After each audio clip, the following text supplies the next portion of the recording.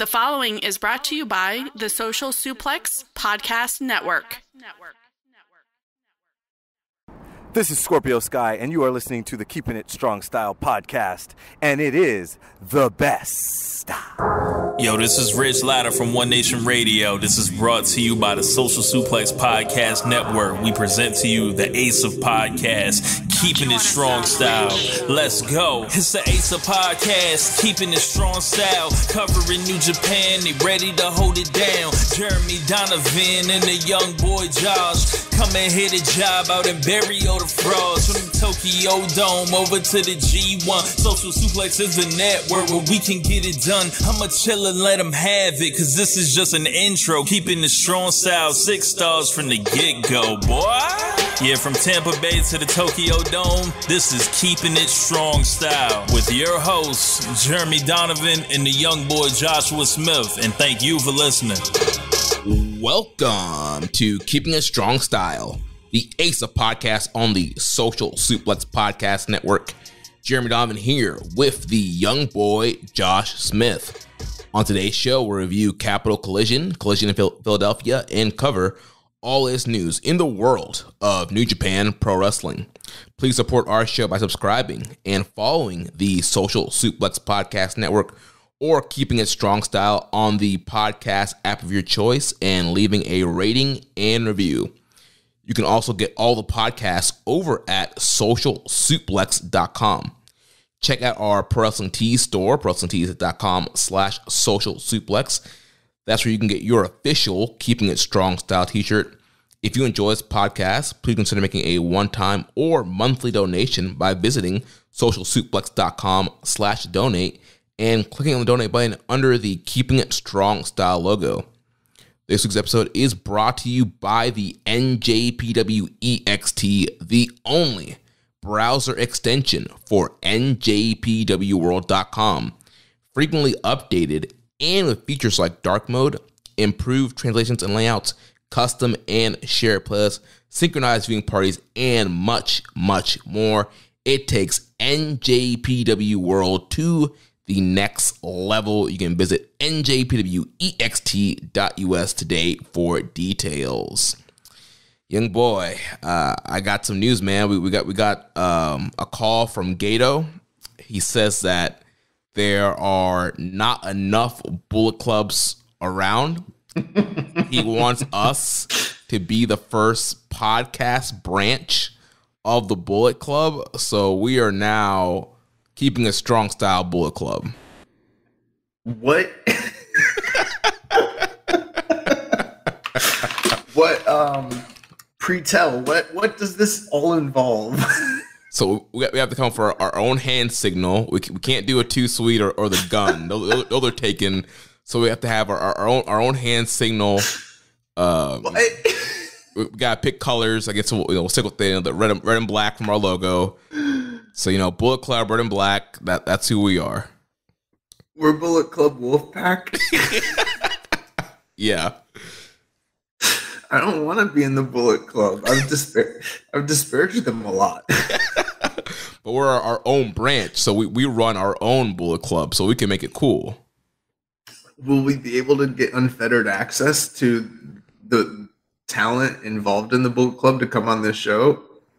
I guess it depends how we align. Are we cool with Finley's crew? Are we cool with Jay White's crew? Are we cool with Fale's crew? It all depends. Can't we be like Switzerland, like the neutral Bullet Club, where everybody?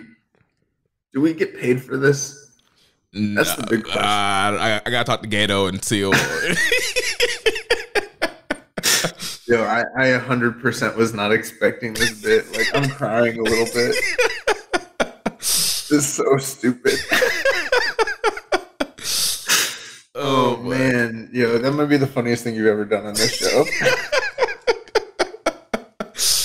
Thank you. Oh my god. No, but ladies and gentlemen, we are not part of the Bullet Club. We don't have our own unit. But there's a lot of Bullet Club stuff going on right now. Whoa. You're saying we don't got units. Like, we don't have a Bullet Club unit. Oh, okay. Gotcha.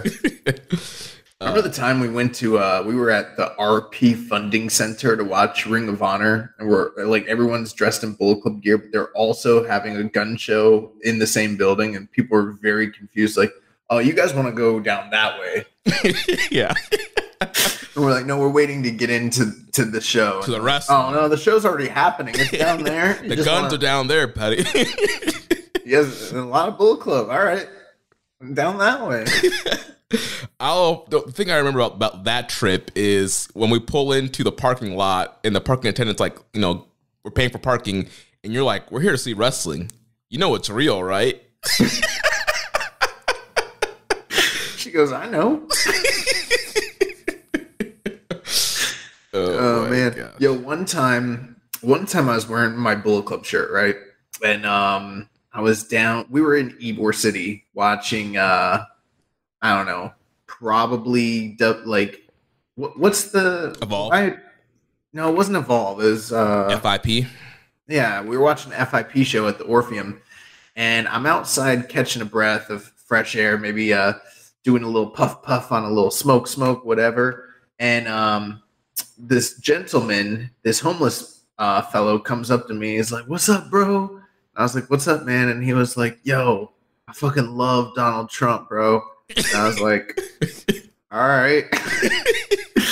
And like, you know how like the homeless people in Ybor are like, they wild out. And he's like, "Yeah, bro, I fucking love Donald Trump, what he's doing for this country, bro. Like, he's my boy, And I was like, "Okay." And he's like, "Can I get a smoke?" And I was like, "Yeah." And then I was like, "What? Why are you telling me about Donald Trump?" And he was like, "Oh, I'm just trying to get in good with you. You wearing one of his shirts, And I was like, and I was like, "This is not a Donald Trump shirt. This is a professional wrestling shirt. There's a show in there." And he's like, "Oh, really?" And I was like, "Yeah." And he's like, "Man, fuck Donald Trump." And I was like, "All right, man." Man. Never know So where yeah, you ready to talk about New Japan? I don't know. Yeah, so first thing we got to talk about some Bullet Club stuff. So last week We already talked about some Bullet Club stuff. some more Bullet Club. Okay. Last week on AEW Dynamite, Switchblade, Jay White, Rock Hard, Juice Robinson cut a promo and declared that they are part of Bullet Club Gold. So they have started their own, version of the Bullet Club here in America, part of AEW. Very interesting. I did not watch AEW this week, just like I didn't watch several of the other shows we're going to be covering on this episode. Yeah, I don't know. AEW Dynamite this week just wasn't on paper that appealing to me, although I did want to see Darby and Swerve. But other than that, the rest of the show was looking kind of mid. But Bullet Club Gold, you say? New Japan owns the trademark on Bullet Club. I know that they're partners, but I wonder how all that is worked out from a monetary standpoint. Like, I don't know. Is it like when you open, like, say, a Subway? Is it like a franchise that you just pay them a certain amount of money and you get to use their, shit? Like, I don't know. Yeah, it's very weird, and also it kind of plays into what happened at Captial Collison in Philadelphia this past weekend, and obviously didn't watch those either. Guessing it's going to build something to Forbidden Door, possibly, but kind of weird that there's now a Bullet Club official, Bullet Club Gold branch in AEW. When we already kind of had a Bullet Club USA with, Chris Bay and Ace Austin in Impact. That's different. That's Bullet Club Impact. Yeah. Yeah, bro. I don't know. It's a fucking mess. And it's not, I don't know. For me, it's not that appealing, to be honest with you. And, we've already talked about it so much, but for Juice and for Jay White, I don't know that maybe I'm in the minority here, okay? But for me, I'm not that interested in watching them be the Bullet Club in AEW, right? Mm-hmm. I just rather see them both do fresh, new, exciting things in a new company with a new branding, as opposed to like, I don't know, it feels like they're like the kids that graduated and they're showing up at the high school parties and still talking about like the yesteryears. Like, what the fuck are we doing here? And yeah, I don't know. But you know what? I will say this in their defense, they might be onto something because, for instance, I was in a group chat the other day, right? And I won't name any names, but a friend of ours was like, hey, how is Finley doing as the leader of the Bullet Club? You know, because granted, I'm a little bit lapsed, but I'm finding it very difficult to accept him as the Bullet Club leader. And then I was like, quote unquote, friend, you having to accept him as the leader implies you're going to watch the product. Like, what do you mean what do you mean accept him? You know, I think for a lot of Western fans, the Bullet Club is this far off conceptual thing that like they think is cool, but they don't watch the show. You know, they're fans of it, but like they can't wait for it to show up in America and appear on their wavelength where they're fans of other, you know, companies and shit, but they're not going to like necessarily get a New Japan World subscription and tune in. And for them, they just want to know it's off on its own doing well, you know? Right. So maybe there is an untapped market of Bullet Club fans, you know, that are here that have no real interest in the real quote unquote Bullet Club, and they want their own version. So I don't know, maybe for those individuals, this is a good thing. For me, I just think it's hokey and corny as fuck.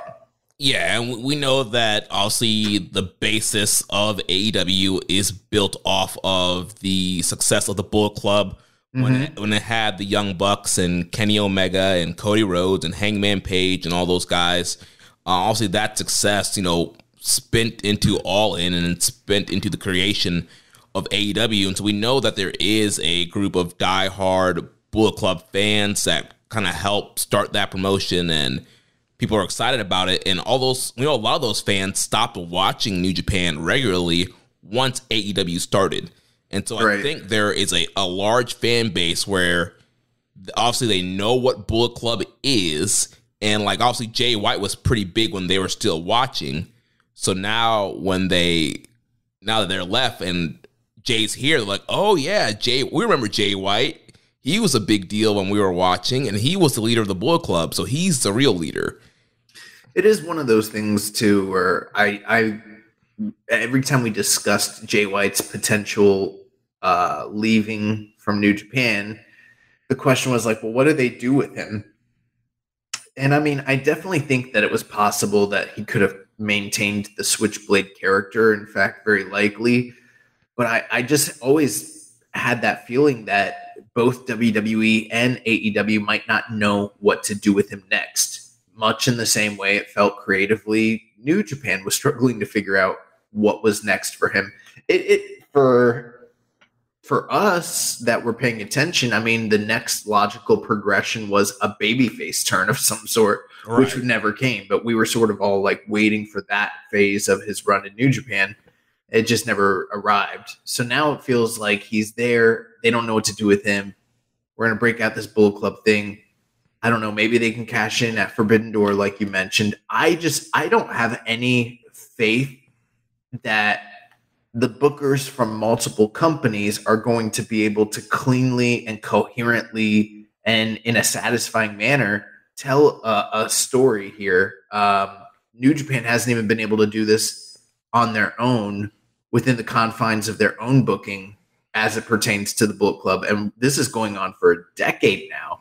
So I don't know how it's going to be expanded across, at this point, legitimately, we're talking about 4 or 5 different companies. It's because you've got the guys from PWA, you got the guys from New Japan. Well, I guess really it's only 4, but you've got 2 groups in New Japan, a group in PWA, a group in Impact, and then a group in AEW. That's 5 groups across 4 companies. That's just too much. Like, there's no point. It's redundant.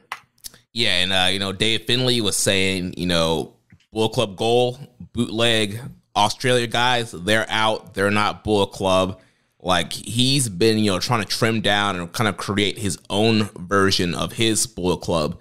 So yeah, it's kind of weird with you having the book, the real Bullet Club leader and Dave Finlay saying like all these other groups don't count, they don't exist, but then you have all these other companies promoting them as they do exist. So it's kind of weird. Remember when there's a bunch of LIJ groups for that little bit there? There's like 5 different Ingobernables. Yeah, there was like this is like that CMLL version, New Japan version, Ring of Honor version, AAA version. Yeah, yeah, there was a bunch. I don't know, man.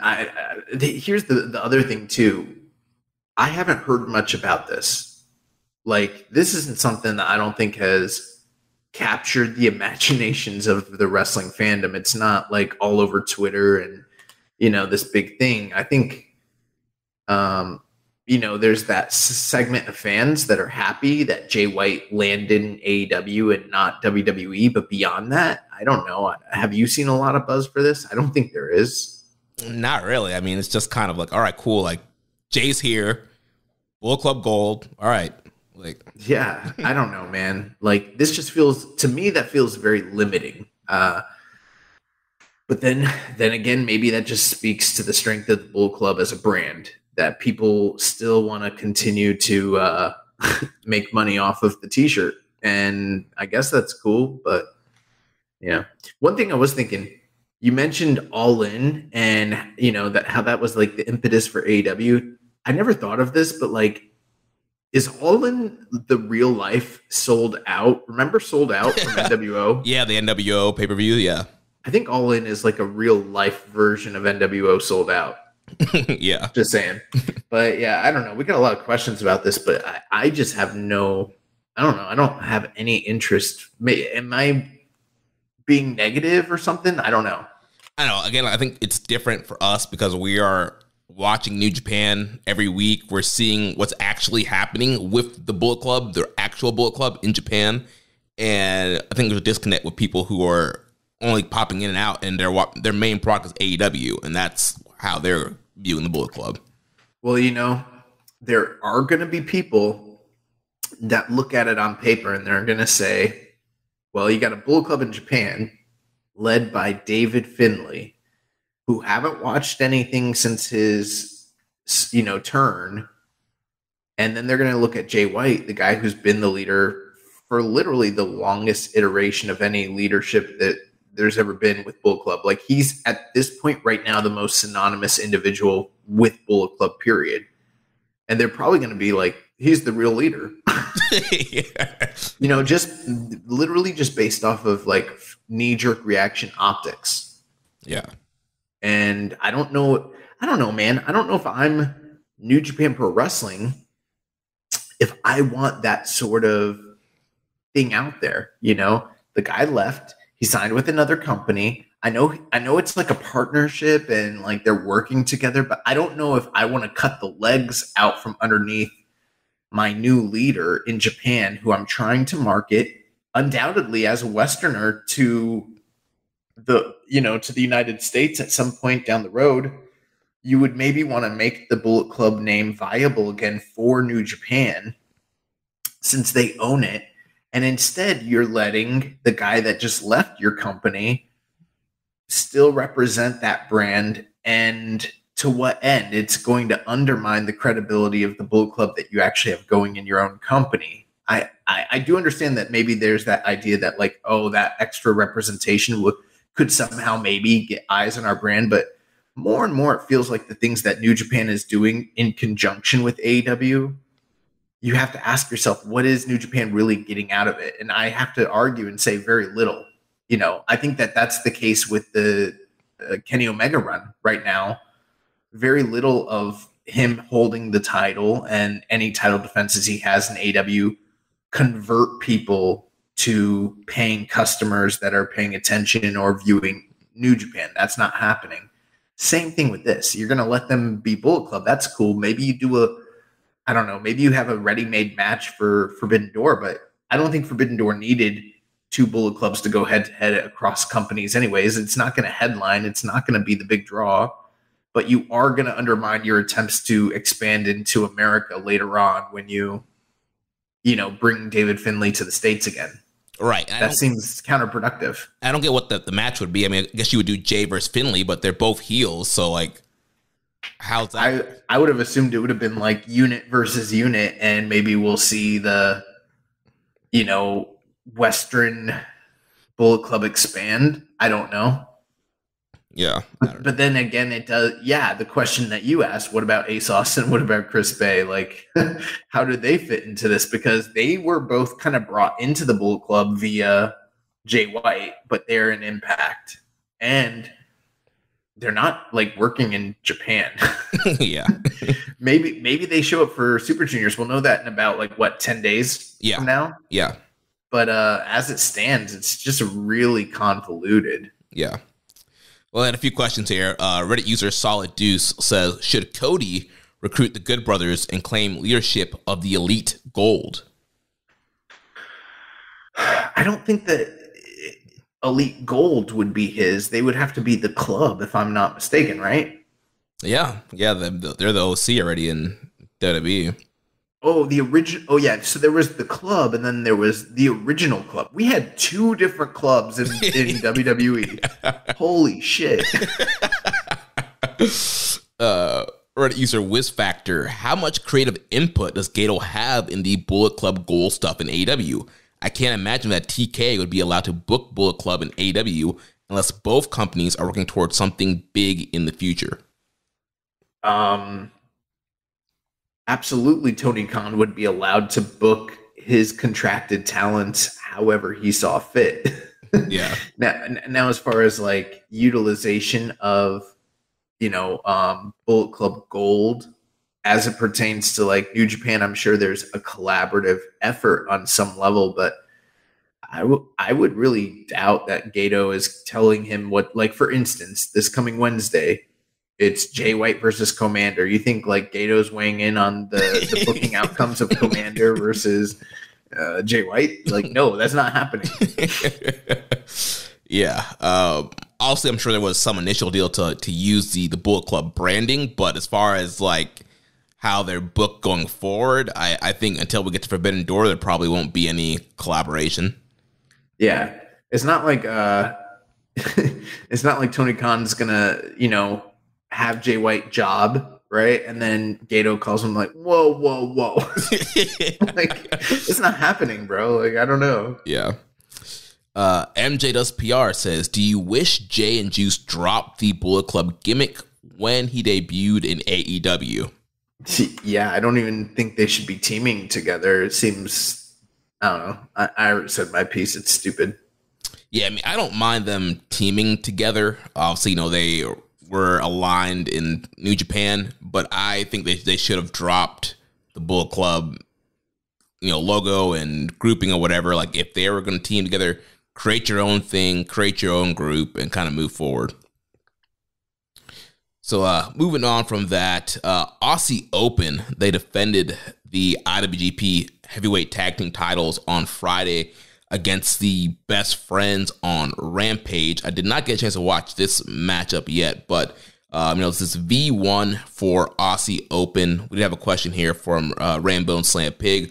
Are you surprised by how Aussie Open has gotten so over as of late, or did it seem to be inevitable once injuries, pandemic, and other extraneous circumstances finally were no longer in the way? They have been getting really great reactions in Japan and in their American appearances. Well, I don't want to take anything away from Aussie Open because they are a great tag team, but realistically, getting over isn't always as simple as just being really great or having a good presentation. There's lots of great wrestlers that just don't get the same kind of like fan reaction or connection with the crowd. I think it's a number of things. I would say probably the biggest part is the matches that they've had, the buzz that they were kind of generating last year with like the Velocities matches, and then the match that they had with FTR getting so much attention. And then their connection to the United Empire is probably another big bolster because that platform really elevates them, just like I think it has done that for everybody else in the group as well. So but then, once you have the convergence of enough like really good things and the right timing, and you get them in front of the right eyes and audience, of course they're going to get over. Like I've been saying it for a long time, just one of the best tag teams going today. Yeah, I think all the right pieces have fallen in line for these guys right now. Like you mentioned, being a part of United Empire, also led by Will Ospreay, and Ospreay is super hot right now. Those guys is having great matches, showing up on AEW TV and having great matches there. And then everything they're doing in Japan, like everything is just hitting right now at the right timing for them. So big stuff for Aussie Open. That was just the start of their weekend, that AEW appearance, which then takes us to the two shows that happened this past weekend. So first we had Captial Collison, Saturday, April 15th on Fight TV. This was from the Entertainment and Sports Arena with an attendance of 2,179. So overall, first of all, I guess I should say congrats to New Japan for having shows that were on Fight TV that actually started on time. You could see them and you could hear them. So,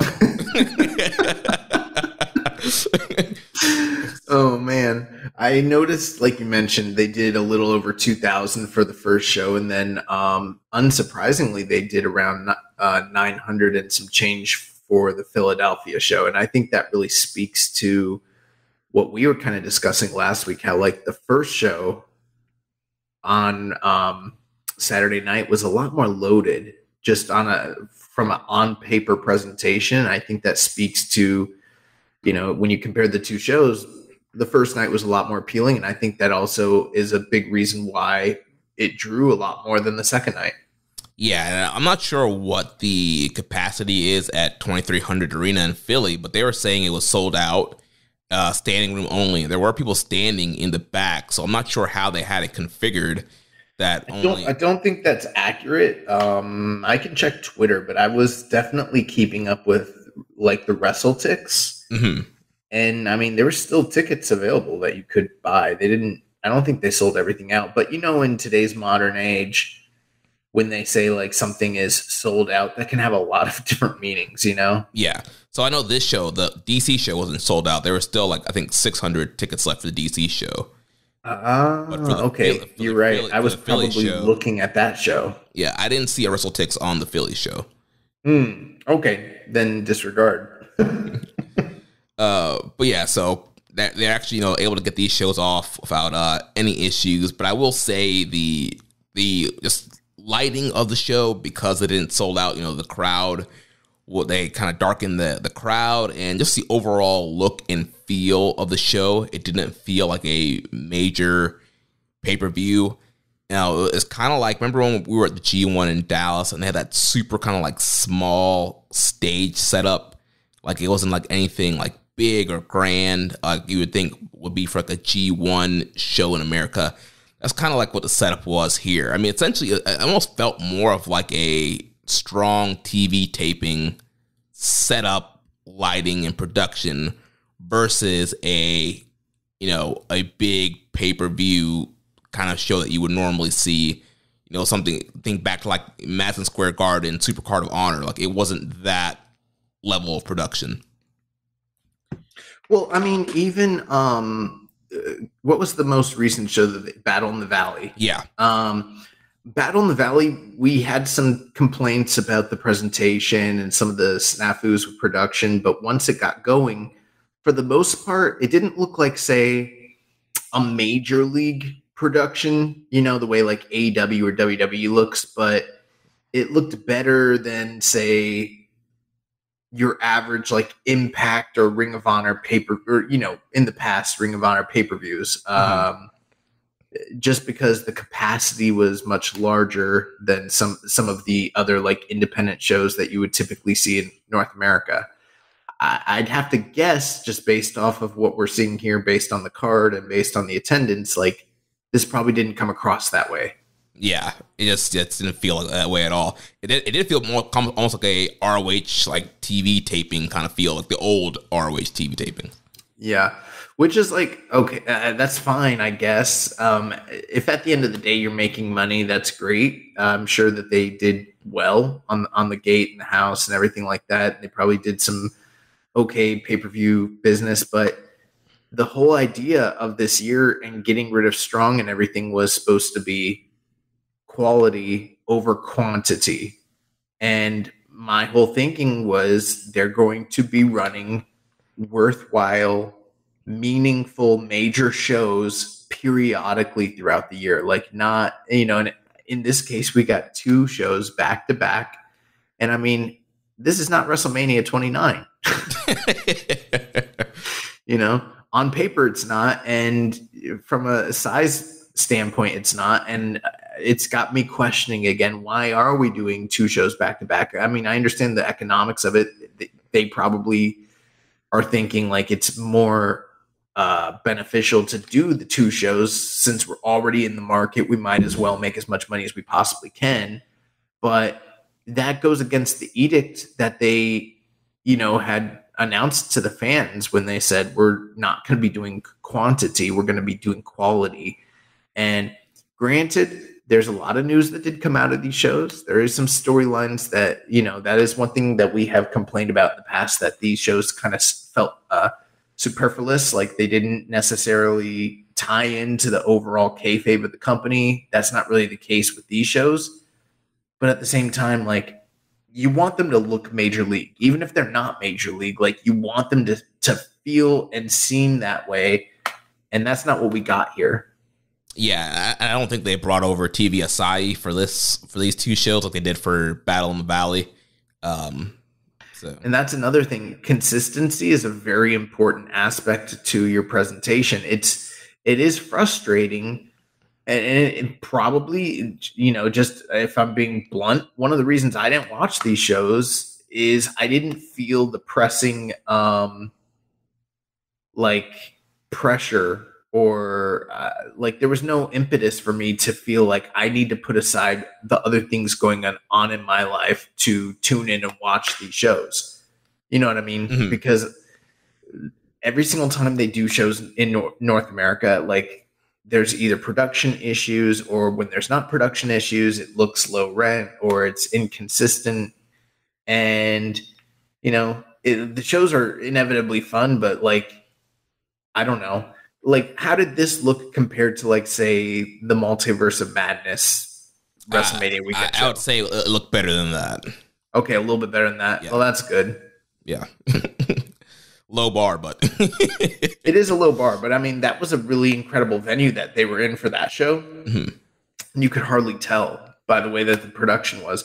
And that's like a cross promotional thing. It's not, you can't put it all on New Japan. It's probably more of like an Impact production. But I don't know, man. Like, I don't think in 2023 you can be having these types of, if you want to run in North America and you want to run internationally, like, you can't have shows that are good and then bad and then good and then bad when it comes to production. Like, it all needs to look seamless. I mean, for the most part, that's how New Japan is nowadays. They don't even do like remember the old days, they had like the single cam shows and then the shows with like just the 2 cams and no commentary. Like, they don't even do that shit anymore. Yeah, it's like all full production. Even the smaller Road 2 shows are having the full camera crews out there. Mm-hmm.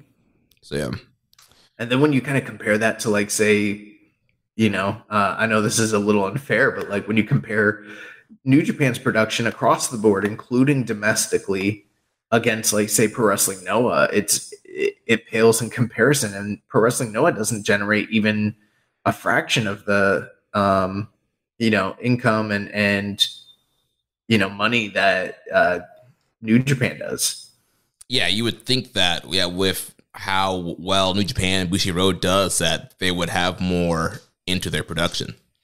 I understand it's a cost, and I mean, I'm not like involved in the business of what they're doing, but like, there's a reason people think Noah is more successful than it actually is, and a lot of it has to do with the production of the shows. It looks like, their production is better than pretty much anybody's, including WWE and AEW. It's kind of crazy.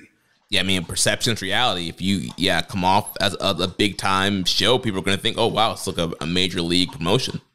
Yeah. So we'll run through the results here and kind of point out some of the story elements that's happening here from these shows and the fallout. So the kickoff match, we had the TMDK team of Bad Dude Tito and Shane Hayes defeating the West Coast Wrecking Crew, Jarrell Nelson and Royce Isaacs. This match was pretty much to kind of set up a little mini rivalry that was going to happen over this weekend. As later in the show, Tom Lawler was going to challenge Zack Sabre Jr., and then the following night there was going to be a 6-man tag team match. So that was kind of the story here. Bad Dude Tito picked up the win for the team after hitting a flatliner faceplant maneuver. Gets the win and gets some momentum for TMDK. Then the official start of the show, we had Gabriel Kidd, the Jet Setters of Kevin Knight and Kushida, Speedball, Mike Bailey, and Volador Jr. defeating the Chaos team of Chuck Taylor, Leo Rush, Rocky Romero, teaming up with Clark Connors and the DKC. So the big story, what? They're still acting like the best friends are in Chaos. I mean, I guess they say they are. All right. But the whole story of this match was if Volador Jr. could pin Rocky, Rocky would give him a title match in CMLL. We know that feud's kind of been going on for majority of this year, and it seems like they've been really building angles between CMLL and what they've been doing in New Japan. What are your thoughts been on them kind of doing this kind of cross promotion thing for this rivalry?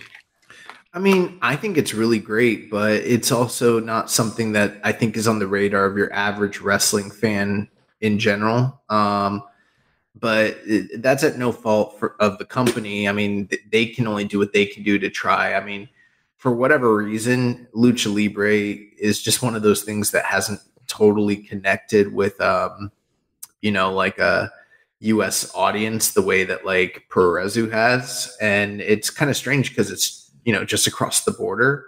Mm-hmm. But there is a kind of a barrier, like a tough barrier of entry to like actually tune in and watch the shows. I mean, you have to go to like a blog and follow all these crazy convoluted instructions, even just to find accessibility to CMLL and AAA. So it's kind of difficult, but I think Rocky's been doing a fantastic job really promoting his efforts down there. And it looks like he's having a blast. And I know the first match that they had where he won the title is one of my favorite matches for Excursion Match of the Year that we've had all year. And I mean, they've done a series of matches, but most of them have been like multi-mans. We haven't gotten the big singles rematch between them for the title yet. And so it looks like that's on its way. And I think that's cool. I mean, I love the idea of them cross-promoting across multiple promotions, title stuff like this. And that's really cool. I just don't know if it's something that is translating to the general fan. I don't know if they're converting people from watching New Japan or watching Impact and then tuning into CMLL. But at the same time, I don't think it's as detrimental as some of the things we've seen between AEW and New Japan this year. Yeah, I definitely, when these guys were in there wasn't as much like crowd heat for this long like blood feud rivalry that's been going on. I don't think people are fully in tune, but there is definitely some back and forth with promotion. These guys going back and forth between CMLL and New Japan. And so, yeah, it's pretty cool that they've been doing some cross, promotion for that rivalry. Well, also keep in mind, Rocky's not a heel in New Japan. Right. I don't even know how many people are aware he's working heel right now. Right, which is also weird because, he's like, big heel in Mexico and CMLL. And he comes back to New Japan. He's out, shimmying with, Chuck Taylor and Leo Rush. Yeah, but I mean, there's definitely that's not uncommon, that guys will work different gimmicks or different heel face alignments depending on what company they're in at that time. Yeah. So this was a really fun opening matchup. These New Japan America multi-man tags are usually always pretty good, and you had a lot of great, fast-paced high flyers in here. So really good matchup. Towards the end, Volador was able to pin Rocky, so he will get his title shot in the future. And then post-match, Clark Connors, he was frustrated and he beat up the DKC and left. So, commentary was shocked. Everybody's kind of shocked that Clark Connors did this big turn, attacked his LA Dojo stablemate in the DKC. Yeah, but the thing I got to ask you, Jeremy, okay, if you were living in the dojo, don't you feel like DKC would kind of be the one you'd want to take your frustrations out on? Doesn't he just kind of give off that vibe? Yeah. Like, I don't really think that means anything. Okay, like this, I'm pretty sure DKC had that coming for a long time. It's been mounting. So then after that, we had David Finlay defeating AR Fox. This was AR Fox's first New Japan of America appearance. Really good. AR Fox is incredible. Was flying all over the place. Great 450s and swanton bombs, and a really good matchup for Finlay here. But Finlay was able to overcome all of AR's high flying and was able to get the win with the Trash Panda. Then post-match, he got on the mic and he called out Clark Connors and said, this company has been overlooking you. They haven't been using you properly. Your own mentor, Shibata, is off, getting his own championship opportunities, not getting you tours in Japan. Like, I know what potential you have. I'm looking for savages. I'm not looking for guys who can sell t-shirts, who want to be cool and throw up a hand signal just to be cool. Like, I'm looking for savages, people who are going to win championships, people who are going to be vicious. That's my Bullet Club. And then him and Clark Connors throw up the Too Sweet, and Clark Connors officially joins Bullet Club. Couple quick questions. So what was the fan reception to David Finlay in the U.S. like after, because it's the first time we've seen him since he really turned back at Battle in the Valley? Yeah, I mean, he was getting big boos throughout the whole match. The crowd definitely wanted AR Fox to win the match. They were behind AR Fox, and they were booing Finlay, booing him through his promo. They were chanting Jay White at him. So definitely that audience was aware of what's going on in AEW. Interesting. As far as Clark Connors joining Bullet Club, I mean, I think that's interesting because Clark is a guy that we've been following since he first arrived at this company. And, especially the past couple of years, we've been saying they need to do something more meaningful with him. And going to Bullet Club it's an opportunity. But for most of the recent guys that have been brought into Bullet Club, Finlay kind of, he's an exception, but a lot of the guys that they've kind of just brought into Bullet Club usually doesn't do much for them at this point. You know what I mean? Yeah.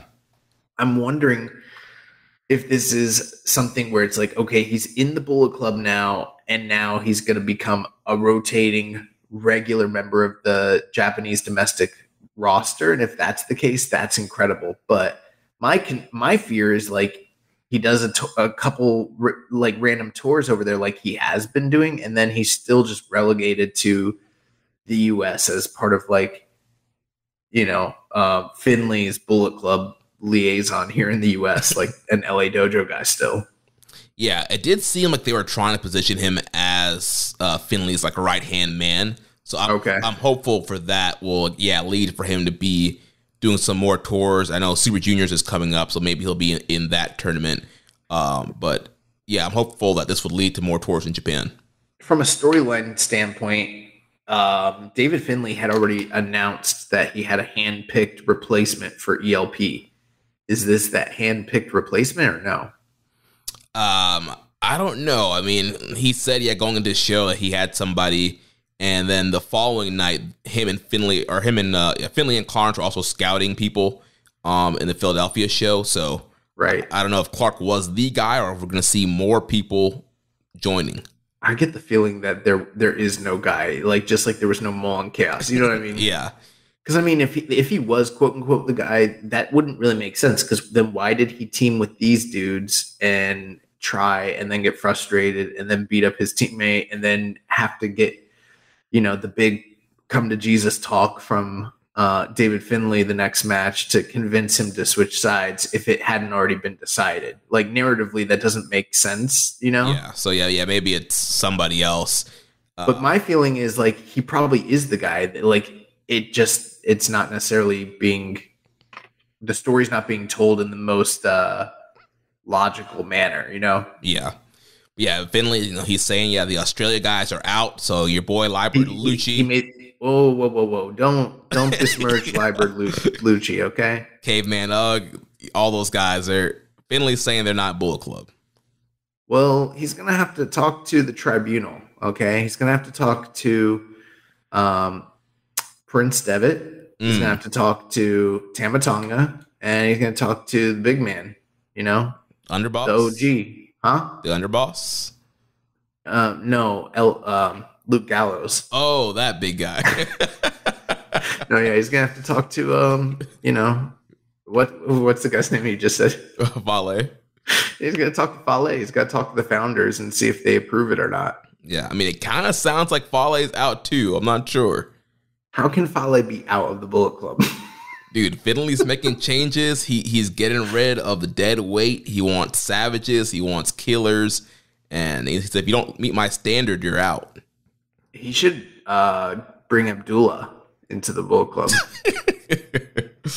I mean, that's that savage level right there. I think that's what he's looking for. Yeah.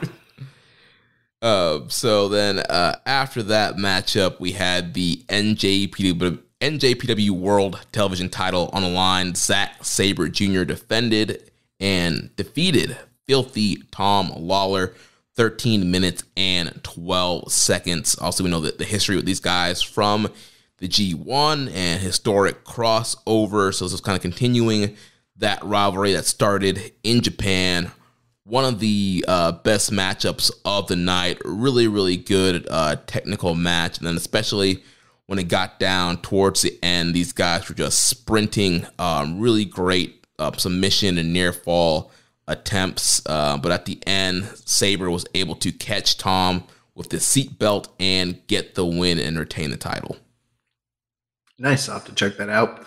Good news, it will be made available for free because it's a TV title match. Yeah. Then after that, we had Tomohiro Ishii defeating El Desperado. No real story for this matchup. A rematch from their 2020 New Japan Cup match. Another great singles match. Awesome matchup here. Despy got a lot of really great near falls on Ishii. There was one point where I thought he was going to beat Ishii. He almost hit the double Pinche Loco, but Ishii was able to come back, hit the Brain Buster, and get the win. So then following that, we had Rock Hard Juice Robinson scheduled to take on Fred Rosser. But going into this match, Fred had invited Juice's wife, Toni Storm, to the show. He had a front row seat for her, a sign that said Toni Storm. So Fred came out first, and then Juice jumped Fred on the roster, pile driver on the stage. He took his belt off, and he was whipping Fred Rosser, and pretty much just beating this man all up and down the arena. Gets him in the ring. He puts a bunch of coins in his hand, hits him with the left hand of God, and then he tells Rosser to keep his wife's name out of his mouth, Will Smith style. And they rule it a no contest. And Juice leaves this man, Fred, looking like a geek. That doesn't sound good. I don't know. Yeah, I don't have much to say about that. I guess this is the way that they wrote off Juice Robinson in kayfabe from the rest of the tour, essentially, the mini tour, the weekend. Yeah, and also there was no interactions with Juice or Finlay, with Juice being Bullet Club gold. So he still wore the Rock Hard stuff and Bullet Club, but there was no interaction between him and Finlay or Clark Connors. Well, I mean, so far on screen, they've had no interaction. I mean, it's assumed that they are on the same team just because back at Battle in the Valley, Juice Robinson came out, interfered on behalf of Kenta, and then later on, David Finlay was like inducted into the Bullet Club, shortly thereafter. but we haven't actually seen them on screen together or interact in any way. So at this point, I think it's safe to assume that they're, he's gold. That's an official thing. And then the regular Bullet Club is Finley. Yeah. Doesn't that feel exhausting to like do like a breakdown of this, Yeah, like who's in what group, and that's not fun. Oh man. But following that, we had just 5 guys, Sanada and Yoshinobu Kanemaru. They defeated Hiromu Takahashi and Tetsuya Naito.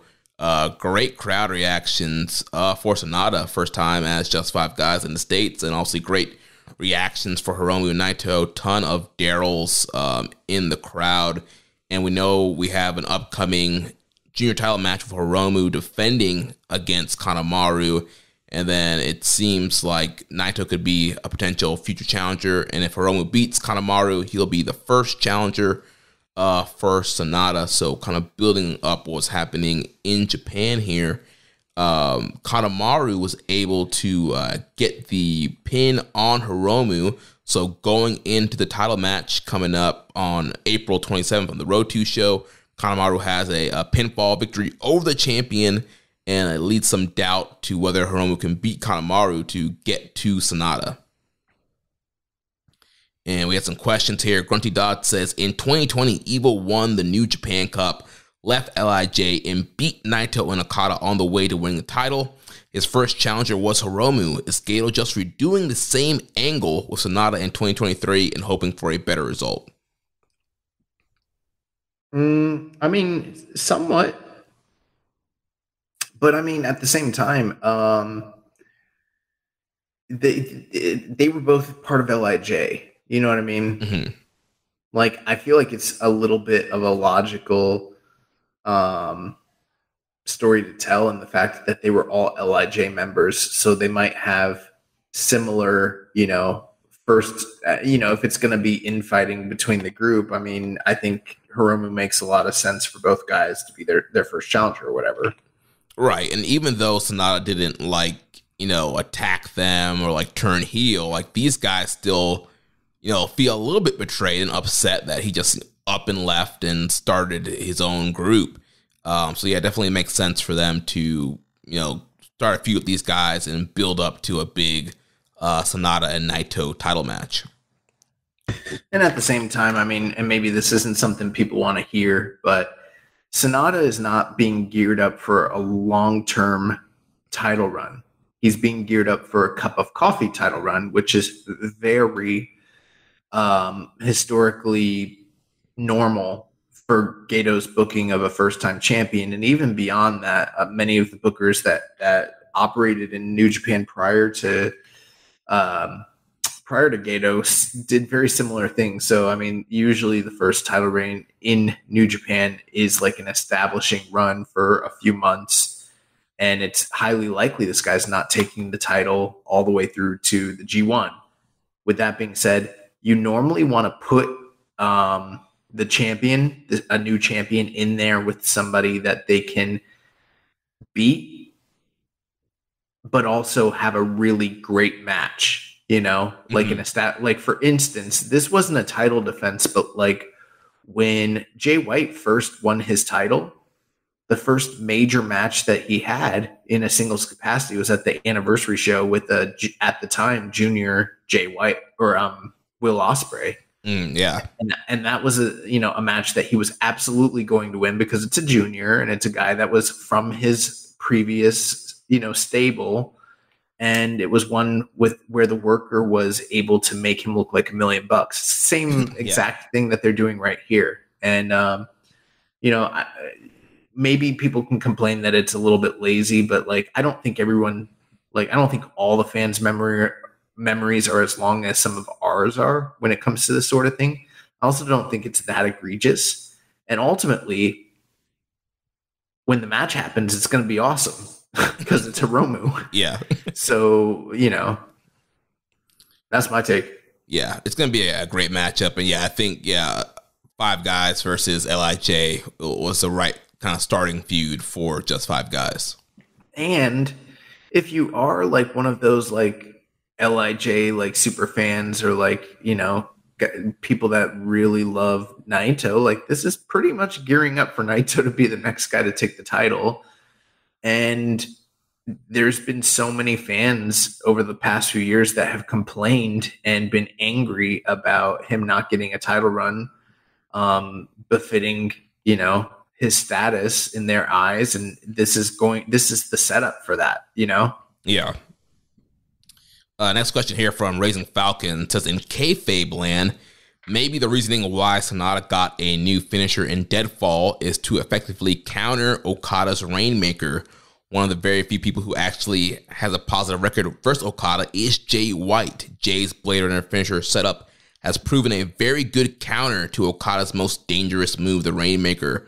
While trying to perform the Rainmaker, Okada leaves himself wide open for a devastating reversal into the Blade Runner, and this might be the reason why Jay White was such a good win-loss record versus Okada. Sonata took notice and devised a new finisher with the same setup as the Blade Runner just to use this effective counter versus the Rainmaker, essentially eliminating Okada's most powerful weapon. This, in turn, finally gave the answer to beating Okada. Thoughts? Yeah, I feel like I've seen this, you know, this logic sort of spelled out on the internet, and a lot of people kind of speculating and thinking along the same lines as you. I feel like we've probably said something to the same effect as well. And even like Kevin Kelly has made mention of, you know, the Deadfall being a counter to the Rainmaker. So I think that's probably accurate. Then again, when it comes to New Japan, sometimes we're left to kind of fill in those gaps as a, you know, as an audience, because they're not necessarily spelled out for us. Yeah, I mean, it's a great narrative to have, but it's not like Sonata has come out and said that yet. But it's good to think for, like you said, the fans kind of come up with that on our own. Raising Falcon also asks, odds are sooner or later Sonata's dropping that belt to Okada again, the same way Jay White eventually dropped it to the same person he beat for the belt. So the question is, are all champions transitional champions when Okada's involved, brother? I don't think Okada's winning the title back from him, man. Yeah, I mean, it seems like it's going to be Naito. It seems very much like it's going to be Naito because it's a pretty logical story. He left LIJ. They let him go. Now he got challenged by Hiromu, and he beat Naito on the way to winning the title. And it's probably going to be something where like Naito's going to turn around and come to the aid of Hiromu after he loses. And he's probably going to say like, we let you go. You owe me one. And then Naito's probably going to beat him for the title. Yeah. And then it's kind of like, all right, you really weren't ready. Like you won the belt, but you not quite at my level yet. Right. Like if you beat me once, but it wasn't in the big within a big spotlighted match, you know. Mm-hmm. And if you really want to step out of my shadow, you need to like definitively beat me for the title, you know. And I don't think he will. And then that kind of gives them somebody to chase, and it gives them a nice little narrative. The bigger concern, if you are worried about Okada and his position and role as it pertains to the main event scene, him not having the title around G1 time could mean he's going to win the G1 again. And that's how, seriously, and that's how we wind up with Naito and Okada at the Dome again.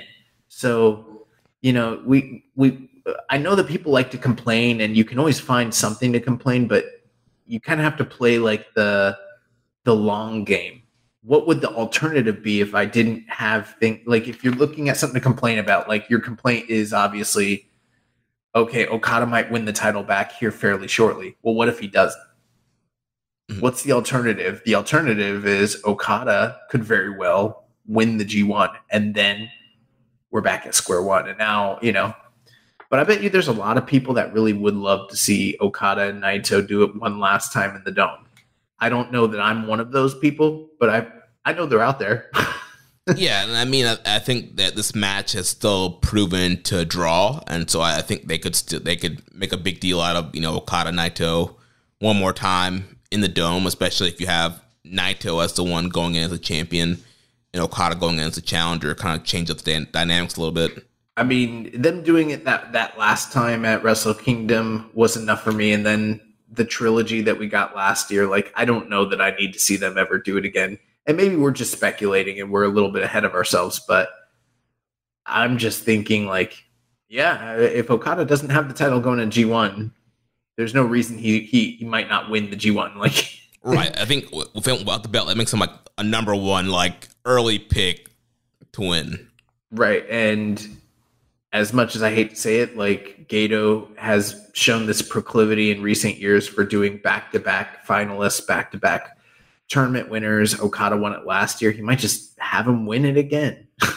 Right. And obviously they want to make Okada like one of the greatest of all time. He's already running 5 times now? 4 or 5 times he's won G1? Something like that. Yeah. So just add to the resume.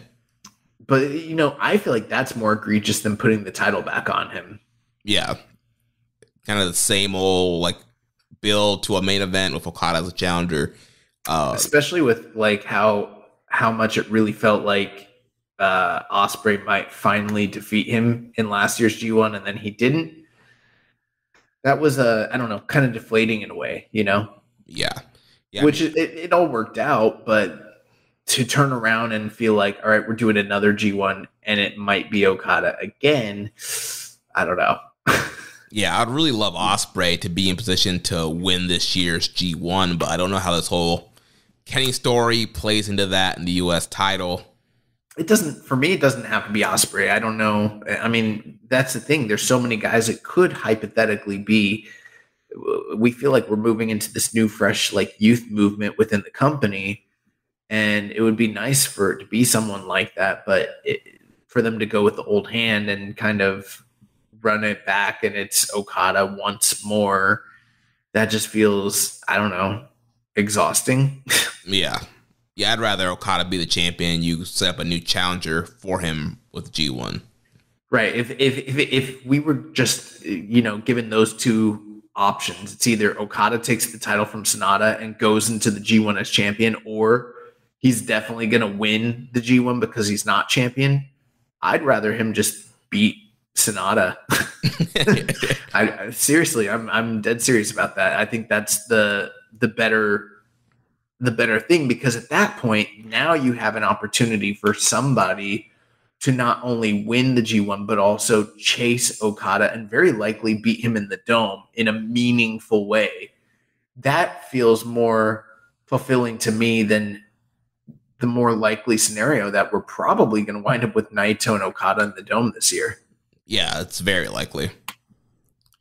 So moving on, the semi-main event, we had the strong openweight title on the line. Kenta defeated Eddie Edwards. A lot of history here at these guys from Pro Wrestling Noah. Eddie did some tours there in Noah back in the day when Kenta was there. All right matchup. It's very similar to what we've been talking about with Kenta, where you get glimpses of that 05 Noah Kenta with the chops and the slaps and the kicks, but then you also get a lot of the, 2023 modern day Kenta with the ref bumps and the cheating and the shenanigans. And so we got that here towards the end of the matchup, and Kenta hit a low blow and was able to get the go to sleep, hit him with the belt. Before that, got to go to sleep and pinned Eddie Edwards.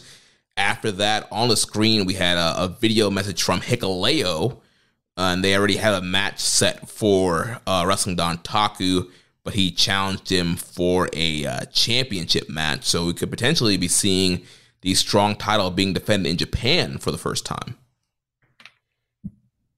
Yeah. I mean, there was a time and place where this would have been an all-time, like, Noah dream match. I don't know if this show is one of those. What did you think of the match overall? I mean, overall, it was fine. I don't know. It's just, I think Eddie tried really hard, and Kenta went kind of back and forth between, like, trying to do some of the Noah stuff versus kind of being modern day Kenta. But yeah, Hikuleo with the post-match challenge. So it seems like, the strong title will be on the line. Clown Wrestling Dontaku with Kenta defending against Hikuleo. And so we had a question here from Let's Commission 7252. At this point, is it go away heat from Kenta? To me, it is because of how much of a talent he is still, but haven't delivered in his matches unless it's against Zack Sabre Jr. Anyone else he faces, he cheats and feels like a troll by having an actual fight, but then always cheats at the end. It's not House of Torture go away heat, but I can see him being the old Kenta, or at least the Kenta we got when he first came into NJPW and delivered in his G1 matches that same year, unless he breaks away from Bullet Club or becomes a face. Well, wrestling, I know it's a cliche, but they say it's a tough business, and it really is a tough business. And, one of the things that wrestling fans don't always acknowledge or take into consideration is like every bump, every match, it takes a toll on these guys, and we watch them year after year and moment by moment slowly deteriorate. I mean, there was the video that we shared earlier today where Will Ospreay was giving a health update and talking about the deterioration of his own health, even in these most recent years where people are saying he's an all-time talent, having the greatest work of his life, and he's talking about how he can't do the majority of the things he used to do, and his quality of life is depleting and his body is breaking down. And then you turn around and you look at a guy like Kenta, who's well past the point of expiration when it comes to his prime years, and it just is what it is. At the same time, though, unfortunately, as entertaining as Kenta can be on the mic and with his antics, and as smart of a pro wrestler as he is, because he has really found a way to give a little bit extra life and to his career and be entertaining, I think we are at a point where he just can't do the things I don't even think he can do most of the things he did when he first got to New Japan just a few years ago. It's already gotten to that level. So yeah, I think a lot of people are probably not happy with him. At the same time, you're not really supposed to be. He is a heel after all. But I don't know if in 2023 I find his matches to be that compelling or entertaining. I don't know if I want to call it go away heat, but I would like to see a different champion. And it's just one of those sad facts that the heroes that we love, the guys that we idolize, will one day not be able to perform the way that they used to. And then, it's like what Bryan Danielson used to say, the fans are fickle, but it is true. Like, we're putting down the dollar for entertainment, and these guys have to find a way to entertain one way or the other. And after a while, they just can't do what they used to be able to do. Yeah, I mean, 05 Kenta is not walking through the door. 06 Kenta, 07 Kenta is not walking through the door. And like you mentioned, his body is broken down. He had a lot of wars in Noah. He had the shoulder injuries when he went to WWE. And then coming back, I mean, just recently, that match with Tanahashi, he had big injuries from that match. He was gone like half the year last year after that match. He's sustained a lot of injuries, and his shoulder's not even fully healed from that WWE injury. There's still like some issues there with that scarring on the shoulder. So he's had his time. He had his battles and wars, and so I think for him, he's trying to capitalize on being a heel by using those antics, and then also just kind of doing what he can do to get by.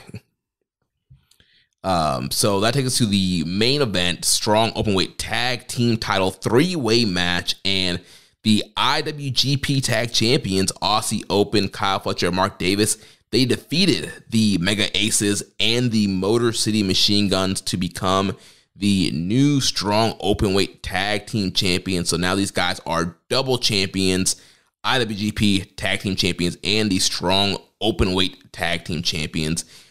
This was a awesome main event here. Really great stuff. A lot of great high spots, high flying.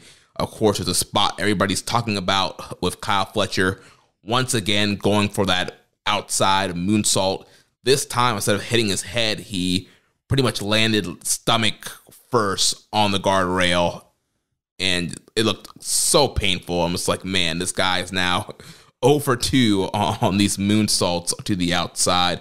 But really great stuff in this matchup. A lot of great double team maneuvers, great double team spots. Towards the end, it was Aussie Open in the ring with Chris Sabin. They hit the big double clotheslines, hit the Corey Alice, and they get the win here. Post-match, Tanahashi and Okada went face-to-face and seemed to want to challenge them for a strong title since they didn't get pinned. So we'll see if that happens in the future. We had a question here from Les Commission 7252. How much longer until Kyle Fletcher injures himself permanently with those moonsaults on the outside of the ring? But in all seriousness, Aussie Open deserves their flowers as a tag team and singles competitors. But do you think we'll see each man in the G1 this year? It won't hurt sacrificing anyone from the NJPW roster to see these men deliver bangers during the tournament. Yeah.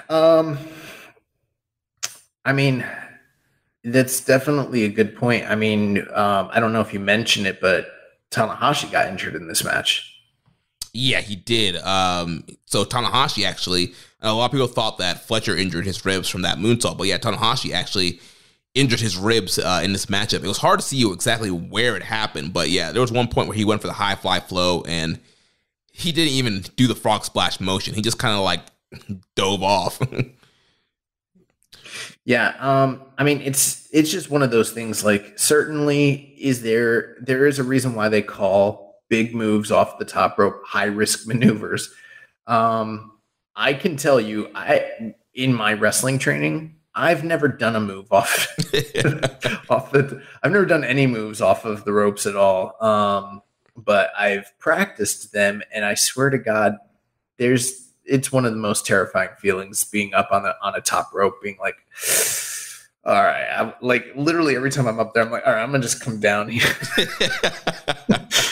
Even jumping onto a crash pad, it's fucking terrifying. And the margin for error is very slim. But at the same time, guys that are coming off the top rope to the outside, they got balls of steel. That's something a lot of people don't give wrestlers credit for, is the ability to do these high flying, death defying maneuvers to the outside. And yeah, we just saw Kyle Fletcher hit his head that one time. And I know that there was a mishap in this match as well, but that is part of wrestling. I mean, literally any single move that wrestlers are doing has the potential for serious damage. I've seen someone blow out their leg just by doing a forward roll, Yeah. I mean, that's not that uncommon, where something that's something that you don't think is that consequential can actually have very damaging long-term effects. But the guys that are doing these moves to the outside, they're highly trained. They're very experienced with it. They're not backyarders doing it for the first time ever. They know what they're doing. And is there a chance that they could get seriously injured? Yes, there is. But that's the case with the body slam. That's the case with the snapmare. An Irish whip. It really doesn't matter what they're doing. There's always going to be that presence of danger in the midst of it. Yeah, I remember a few years ago, Pac broke his ankle on the baseball slide or whatever that was. He got hurt on that. I don't even remember that, but I'm sure. Yeah, it was in when he was still in doing the King of the Cruiserweights thing. But yeah, so unfortunately for Fletcher, the guardrails were really close to the ringside here. And so I'm sure he thought he had it measured correctly, but yeah, luckily from now it seems like he's not hurt, so good. We've seen people break their ankles doing moonsaults to the guardrail, so luckily Fletcher was okay, was able to continue the match, but in a kind of crazy way, kind of, harkening back to the match where he hit his head, like he got hurt to the rail, that fired him up more, and then he goes on to win a title, so it kind of fit in for what's been happening with them. So yeah, they get the big win, double champions. Post-match, crowd's giving them a big "You deserve it" chant. And Fletcher says, "We know," and talked about the great main event and being double champs, saying the best team in the world. The crowd starts chanting FTR, and Fletcher says that's BS right there, and he says that they run the world. So it does seem like they're angling for FTR versus Aussie Open, champs versus champs at Forbidden Door 2. I'm a little nervous about that. I want to see the match again for sure, but when you have champions versus champions, I mean, is it going to be title for title? I really doubt that it will be. And even if it is, I don't imagine if, like, let's say hypothetically FTR were to regain the IWGP titles on that show again, are they going to come to Japan and work regularly on the tour the way that, you know what I mean? Especially if they're already AEW champions, that just seems like we're asking for disaster once again. Yeah. And even if it's non-title, the politics surrounding that are dubious at best. Like, who's losing, who's going over, like, what, you know? Well, I mean, FTR beat them on a New Japan show in the first matchup, so I would think it's only fair that Aussie Open gets to win back on AEW show.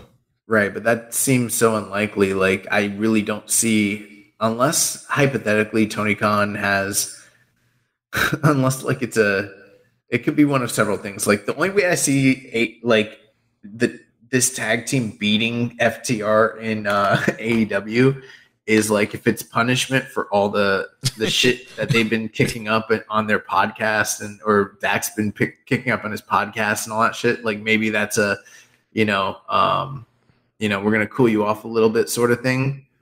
That's possible. Or, I do know that they seem to be fans of Aussie Open. And if they're, trying to make any kind of overtures to potentially sign them, then maybe there's that. But I mean, ultimately, with it being champion versus champion, I mean, the more likely scenario than anything is like we go to like a no contest or like a double DQ or a double count out or, a 1980s special. Yeah. Yeah.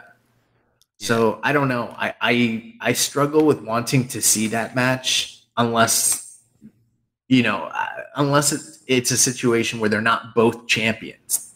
That seems to convolute things. Yeah, I mean, you could have Aussie Open go over, and because they be the champs and get a title match, and then you do a rematch on Dynamite or whatever. And Tony Khan's going to let his champions lose to the IWGP champions in a non-title match. Like, I really don't see that happening. Well, if it's going to build to a title match where FTR defends the AEW tag titles and then beats them, I mean, I could see that.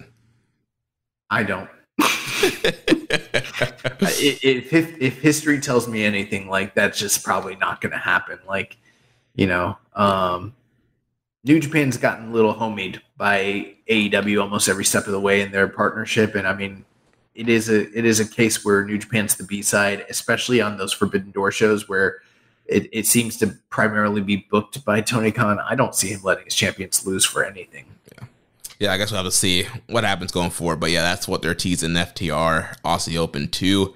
So, leading into the next show, like you mentioned. One other thing I did want to point out, I think with them holding both belts, the idea or argument that the strong tag team titles become even less, valuable or purposeful becomes more abundant at that point. Yeah, I think they should unify them and just claim them as one championship. Well, I mean, at that point, you just defunct the strong titles. Yeah, I think they should. Yeah. So going to the next show, like you mentioned, Tanahashi got injured, so he was pulled from the show. He was supposed to be in the main event, and so that it got turned into a strong title match with Aussie Open defending against Lio Rush and Tomohiro Ishii. And then also TJP was off the card. He had traveling issues, and then Juice Robinson was suspended and fined for his actions against Fred Rosser, and Fred Rosser took his place in the match against Lance Archer in the U.S. tournament. So then the show kicked off with El Desperado and Volador Jr. defeating Delirious and Kevin Knight. It's kind of a random high-flying opener. No real stories with this matchup. Second match, we had Alex Coughlin defeating Tracy Williams in a ROH Pure Rules matchup. So if you're not watching ROH, Alex Coughlin has been wanting to challenge Shibata for the Pure Rule title. So this was kind of a setup here to get, Coughlin a Pure Rules win. This was a really good Pure Rules matchup here. Coughlin is a freak of nature with his power moves, ends up getting the big win with a German suplex over Hot Sauce. We had a question here from MWSPR. What's Alex Coughlins' next 12 months look like? He is super impressive and has some awesome power spots. He did well with Gabe in World Tag League. Could he be a Bullet Club target? I don't know. I don't know what to expect. Possibly, but it feels like if in fact Clark Connors is truly getting the full treatment of being brought in as a regular domestically to Japan, that's the first real attempt for them to kind of incorporate one of the LA Dojo guys, in full. And they haven't made that attempt with Alex Coughlin just yet, but I think it's long overdue. But I'm not good at predicting for a year what they will or should do with somebody, but I think it's long overdue that they get him in the mix, because it's a waste of time and a waste of talent to just have him kind of out there working indies and showing up in the UK and that sort of thing. Like, this is a guy that really should be a staple of New Japan. Yeah, and if they fail to capitalize, we're going to get another Carl Frederick situation where either WWE or AEW is going to sign him up, because he is super talented. Oh, by the way, I saw Carl Fredericks Friday night at NXT in Largo. Did he wrestled? Yeah, Eddie Thorpe. He wrestled. God, what's his name? Apollo Crews. Oh. And it was probably the best match of the night. Very short. They worked. Their match was definitely a level above everything else I saw on that show. And but they didn't give Carl a lot. Like, he pretty much was just getting fed and bumping like the whole match for Apollo Crews. The crowd didn't really know him, but they obviously know Apollo Crews. So like the crowd was firmly behind Apollo. They did let Carl do like a nice little comeback. So he got like 4 or 5 hope spots down the stretch for a believable near fall, and then he got beat. So, but they worked really hard. They worked really well. Me and my buddies, we were kind of like joking. We were like, it's a Dragon Gate versus New Japan match. But yeah. Nice. And if people want to learn more about how Carl started in wrestling, we did interview Carl during the pandemic. So go back on the archives, check out that interview with Carl Fredericks. I was trying to go hard for Carl during the match, and my girlfriend's brother was with us, and he was like, "Do you actually like that guy, or are you being like funny?" Because he didn't know if I was just being sarcastic, and, Yeah. And I was like, "No, I like Carl Fredericks a lot." And he was like, "I thought his name was Eddie Thorpe." Oh man, that's hilarious. So I mean, I don't want every LA Dojo guy to join the Bullet Club, but I mean, at this point, it might be the only sure bet to get them in Japan. But so moving on to the next match. First, Dave Finlay and Clark Connors came out. Connors wearing a Bullet Club shirt now. Finlay got on the mic and said he got rid of the disloyal El Phantasmo last week, and he's upgraded by replacing ELP with Connors. He said, if you're not loyal... Oh, he is the guy. I guess so, yeah. And so he says, if you're not loyal, you're gone. And he declared that my Bullet Club is for killers and savages only.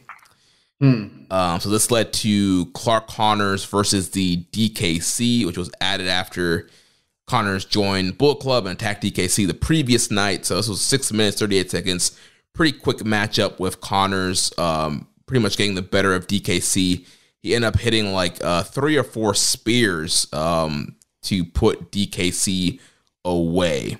And lots of questions here about Clark being in Bullet Club. So Les Commission 7252 says, it is nice to see Bullet Club be more than a faction that focuses much on Is it nice to see Bullet Club be more than a faction that focuses much on popularity? By bringing in Clark Connors with his style of wrestling, he fits with the faction. With Finley's motive of making the Bullet Club full of savages, it's a nice clean touch instead of the same Bullet Club we have every year with no changes. That is the one thing I will say. I think it's good that we are getting something fresh and unique, even if the branding isn't changing. The message and the idea behind what it represents is totally different than what we've seen in any other iteration, which is nice. Yeah, it's like for the first time, I feel like the leader is really kind of shaping it in his model and kind of bringing in people that he wants to bring in instead of just kind of sticking with whatever is already there. Yeah, the other thing too is like if I'm David Finlay and I'm seeing what's going on and I'm realizing like, yeah, all these other brands are kind of undermining my push, I'm going to do everything in my power to differentiate what I'm doing to really establish it and get it over so that there's no confusion about what's actually going on, you know? Yeah. Okay, 890 says, do you think Clark joining a faction and Kevin Knight having a title shot coming up means New Japan is finally going to start using the LA Dojo guys? It's a good sign, right? Yeah, it's better than what they've been doing before. Rambo and Slam Pig says, with Connors joining Bullet Club and you more are talking about leaving LA, do you guys think that we're going to be seeing more of that generation of wrestlers at the Japanese shows? If so, who is to be downcycled to make room? Well, one of the things they've been doing that I really do like is allowing the older wrestlers to kind of enter more into like a kind of freelance role, you know, and be utilized in other companies, but still maintain their connection to New Japan.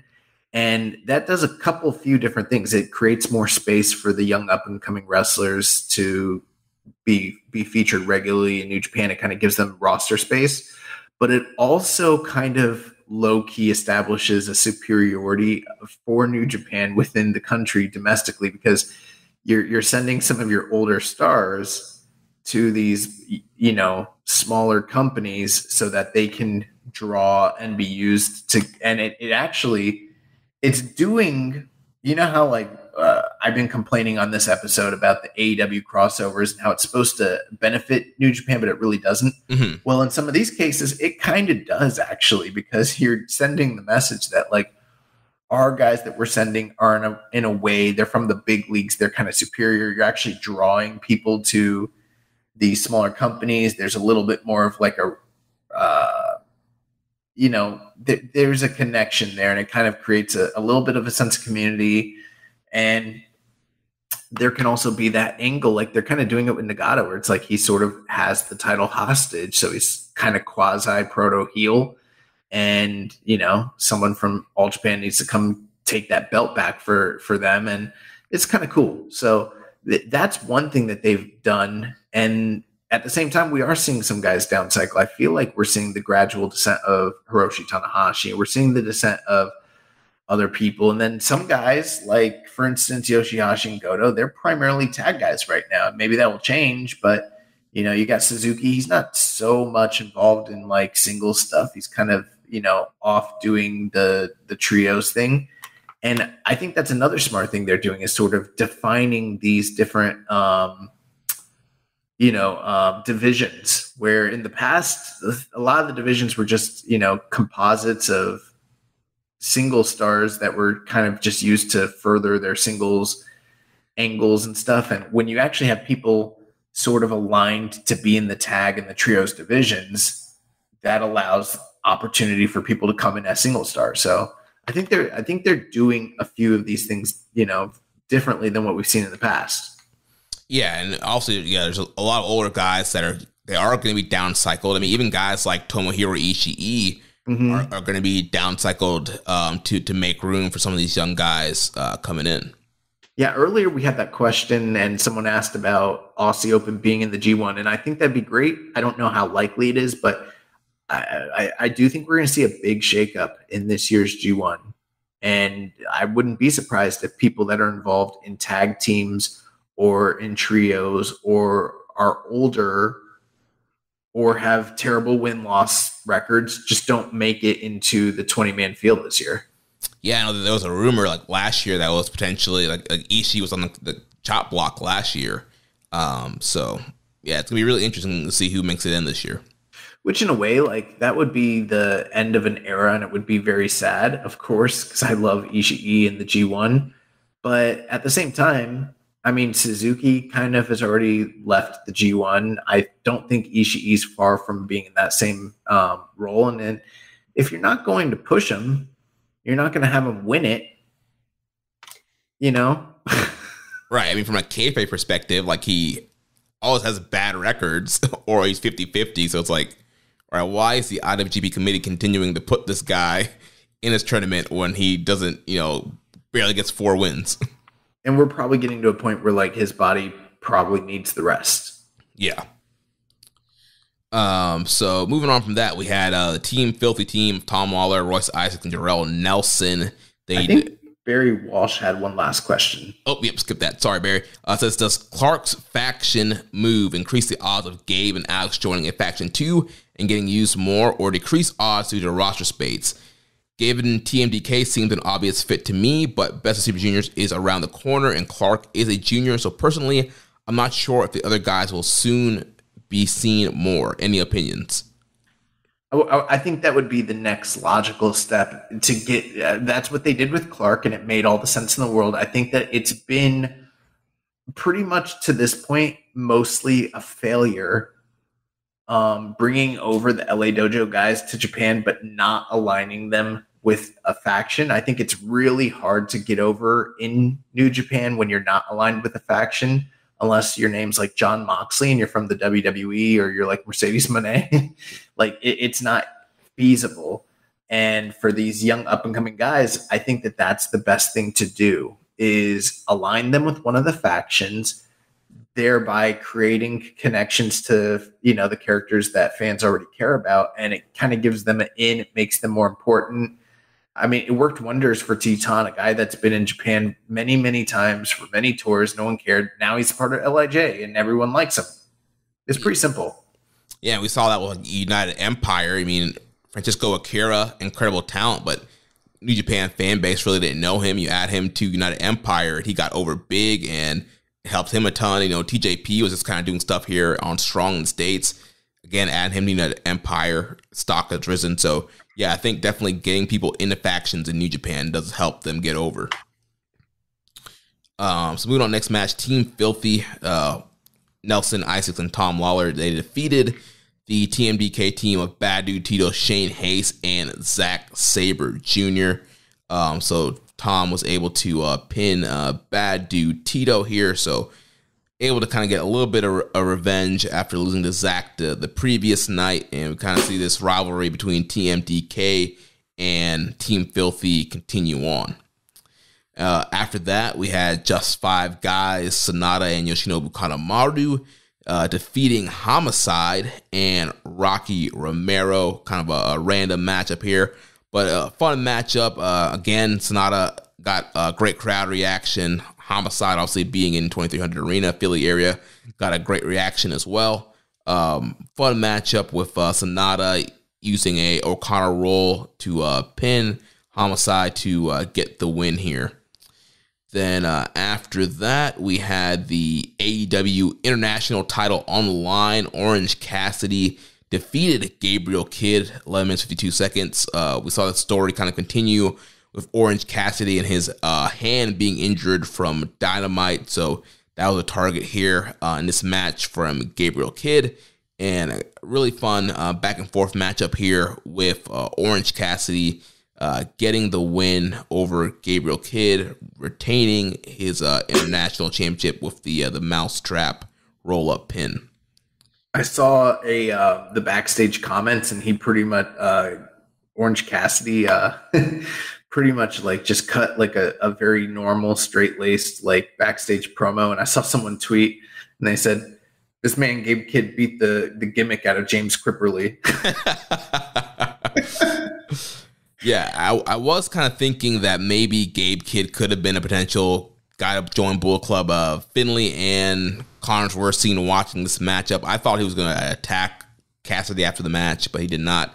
Instead, he put the sunglasses on. He celebrated with Cassidy. So we'll see what happens with Gabe Kidd going forward. Then after that, we had Hiromu Takahashi and Tetsuya Naito defeating Chase Owens and Kenta. Big, super huge crowd reaction for Hiromu and Naito. They got holy crap chants, and before the bell even rang, this Philly crowd was just big LIJ fans, big into Hiromu and Naito. Tons of Daryl dolls throughout the crowd. So these guys, I mean, they had to do very minimal, and they were over throughout this match. So they defeated Chase and Kenta. And after the match, our good friend Rocky Romero came out and talked to Hiromu, and they played a video which revealed that the All-Star Junior Festival USA is coming to Philadelphia 2300 Arena, and it will be on August 19th, day after my birthday. Tickets go on sale. They're on sale right now. Prices range from $50 standing room to $300 ringside. And we had a question from Hawaiian Punch BB. With the All-Star Junior Festival USA officially announced, what are some names that you'd like to see if WWE sent someone hypothetically? Who would you like to see sent by them? Akira Tozawa isn't doing anything right now.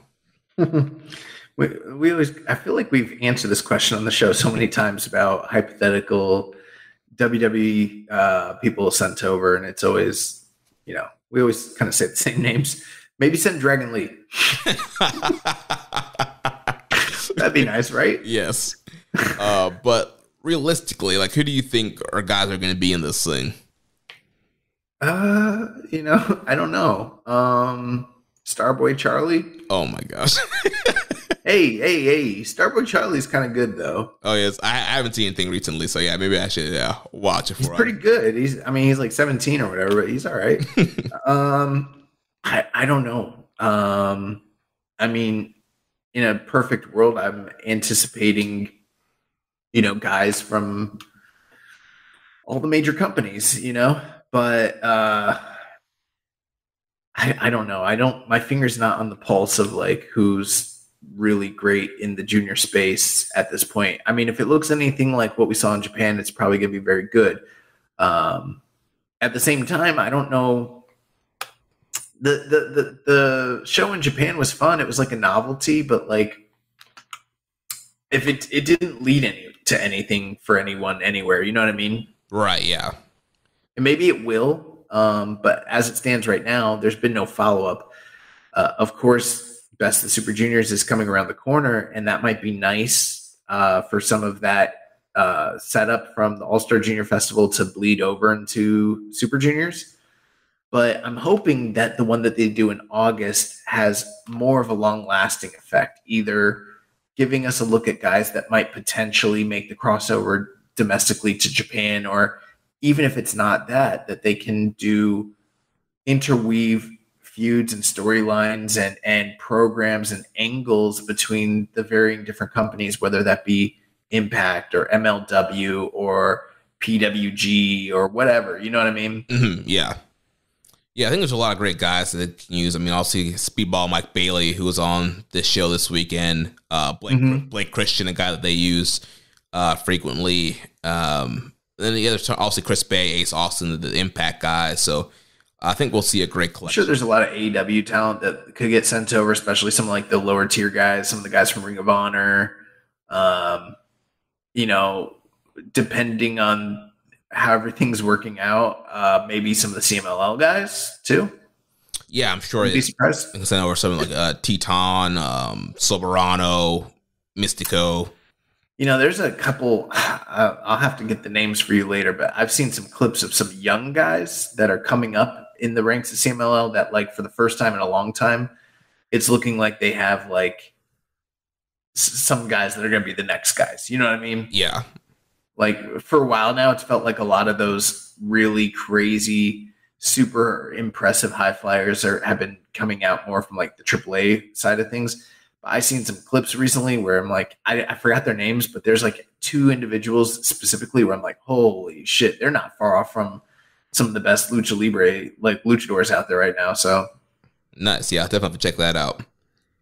So big announcement there. And Rocky says, let's put together a good card, you and me, Hiromu.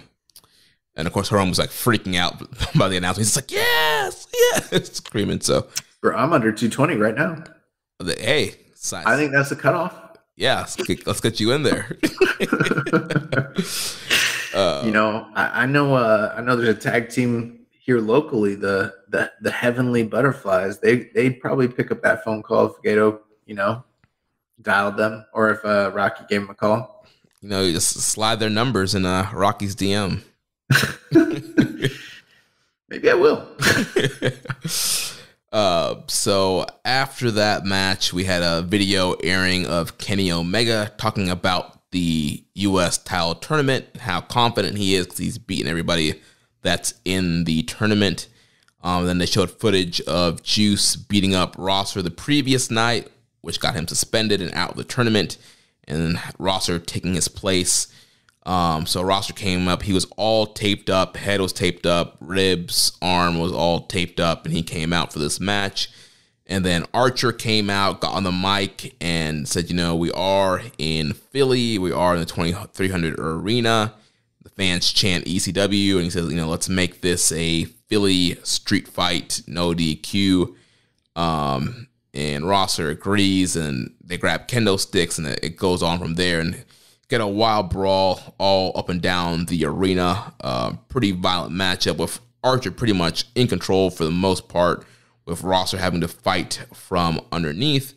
But because it was no DQ, Juice Robinson came out and attacked Rosser once again, hitting him with that left hand of God with the coins in the fist. And then Archer was able to hit a big clothesline to get the win. And the officials, they get Robinson out of there because he's supposed to be suspended and not in the building. Archer gets on the mic and says, Tony Khan, this message is for you. You're elite puppies. You can't protect them that much longer. He says that he is going to beat the winner of Tanahashi and Ospreay and go to Forbidden Door 2 to beat Kenny Omega. So then that took us to the main event where the strong openweight tag team titles were on the line as Aussie Open defended against Lio Rush and Tomohiro Ishii. And this was another great matchup from Aussie Open. And I mean, Lio Rush and Ishii is just one of those teams where it doesn't seem like it makes sense, but also with them both being in Chaos now, it was awesome having those two guys teaming up together. And of course, Lio Rush working really great with Kyle Fletcher and Aussie Open. So a lot of really great stuff there. And then towards the end, they were able to hit the Coriolis on Lio Rush to get the win. And post-match, Fletcher thanks Philadelphia for being a great crowd. Say that they are the best team. Eat your heart out, FTR. We run the world. So once again, teasing that FTR matchup for Forbidden Door 2. Yeah. So it looks like they're heading that way. I was a little skeptical as to whether or not they would do that, just because both teams are so hot right now. And well, I don't know if that's true, but both teams are in, such important positions within their respective companies that I didn't know if they could afford to do a match like that, but it seems they're heading that way. So very interesting. Yeah. Maybe, you know what, Jeremy, maybe there is the sense that they do that will be a big match on, like, because, they have the Wembley show coming up. So maybe they do the first match. Aussie Open beats them at Forbidden Door, and then they lose the rematch in Wembley. Yeah, definitely a possibility for that. But then again, I don't know. I don't want to litigate what's going on in AEW because I don't know what other tag teams they might have in the rankings for them to dance with down the line. Part of me also feels like maybe they should be defending their titles at the big Wembley show against an AEW tag team. I don't know. Yeah, we'll have to see, but I do think that, doing this kind of trilogy with FTR and Aussie Open would be some great set of matches and going to do some great business. Nice. Any final thoughts you have about these two shows, or any, I mean, overall, like you mentioned, they're these US shows end up being, fun shows to watch. There are some really good matchups there. If people want to cherry pick, definitely watch, Aussie Open versus Ishii and Lio Rush, the three-way where Aussie Open wins the belts. Watch Tom and Zack Sabre Jr. Orange Cassidy and Gabe Kidd was fun. So yeah, I mean, those are kind of standouts. I heard Despy and Ishii was very good too. Despy and Ishii. Coughlin and Tracy Williams was a good matchup. So I mean, there's some good stuff on these shows, but again, they didn't feel major league. They didn't feel like they had a ton of consequences of what's going to happen in Japan. Also, the big thing also with the Bullet Club stuff, but everything else kind of seemed more kind of contained to what they're doing in New Japan America. I don't know where the Fred Rosser, Juice Robinson story is going, considering like there is no weekly TV and Juice is really an AEW guy. So I don't get. It might not be going anywhere. It might have just been the setup to kind of write off Juice, I feel like. I guess, but I feel like it makes Rosser look like a geek. Like he gets no revenge on this guy that beat him up twice. Yeah, I agree. Well, anyways, that's going to do it for coverage of the Collision events. Let's jump into our preview for NJPW Road to Wrestling Dontaku, April 23rd from the Edion Arena, Osaka #2. This is coming up here in about, 5 days? Yeah. Just 5 days. Just 5 days. And we've got a 7-match card. Opening up the evening, we have a singles match between Oleg Boltin and Ryohei Oiwa. Is this the first singles match for Oleg Boltin since his debut? I think so, yeah. And I know Oiwa was who he did his first, exhibition match against at Wrestle Kingdom on the undercard. So it's going to be interesting to see those two guys together. Any big thoughts on that thing? I'm going to guess either they go to a time limit draw or Oleg's going to win. I'm going to take Oiwa just because he's the more senior guy, but it's going to be interesting to see what they do with Bolton if they do kind of put him on a fast track trajectory, Yeah, I just feel like they've made him more of a bigger deal. They made a big deal about his first match, the whole exhibition thing, and so I don't know. I feel like they're really invested in him.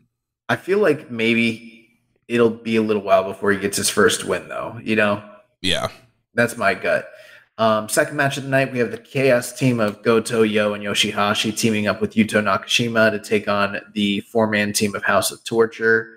We did have a question here from Dr. Lariat the Dark. He said, House of Torture has proven to be an effective heel unit. When do you expect them to put the spotlight on Evil again? Yeah, I mean, I don't know if they're ever going to do another main event run with Evil. It didn't really seem to work out the first time. I feel like the spotlight for Evil is House of Torture. I mean, they're pretty much featured on every card. They're in some kind of program or angle. It's not obviously the main event program, but they're featured pretty much on every show. They're usually feuding with some top A faces. So I think that is the kind of spotlight for Evil right now. It's going to be very telling how they treat him in the G1 this year. Yeah. That will be like the big key indicator. Third match of the night, the Jet Setters, Kevin Knight and Kushida team up with Hiroshi Tenzan to take on the United Empire, Aaron Henare, Francesco Akira, and TJP. This is a preview match for the Jet Setters in their title challenge against the junior champions, Francesco Akira and TJP. Yeah, I think, Tenzan being there screams Peter to me. I feel like Aaron Henare will get that Ultima full Nelson on Tenzan to get the win for United Empire. Fourth match, United Empire, Great-O-Khan, Jeff Cobb, Kyle Fletcher, and Mark Davis take on the TMDK foursome of Kosei Fujita, Mikey Nichols, Shane Haste, and Zack Sabre Jr. And again, we have a tag team program going between Aussie Open and the 2-man unit of Shane Haste and Mikey Nichols.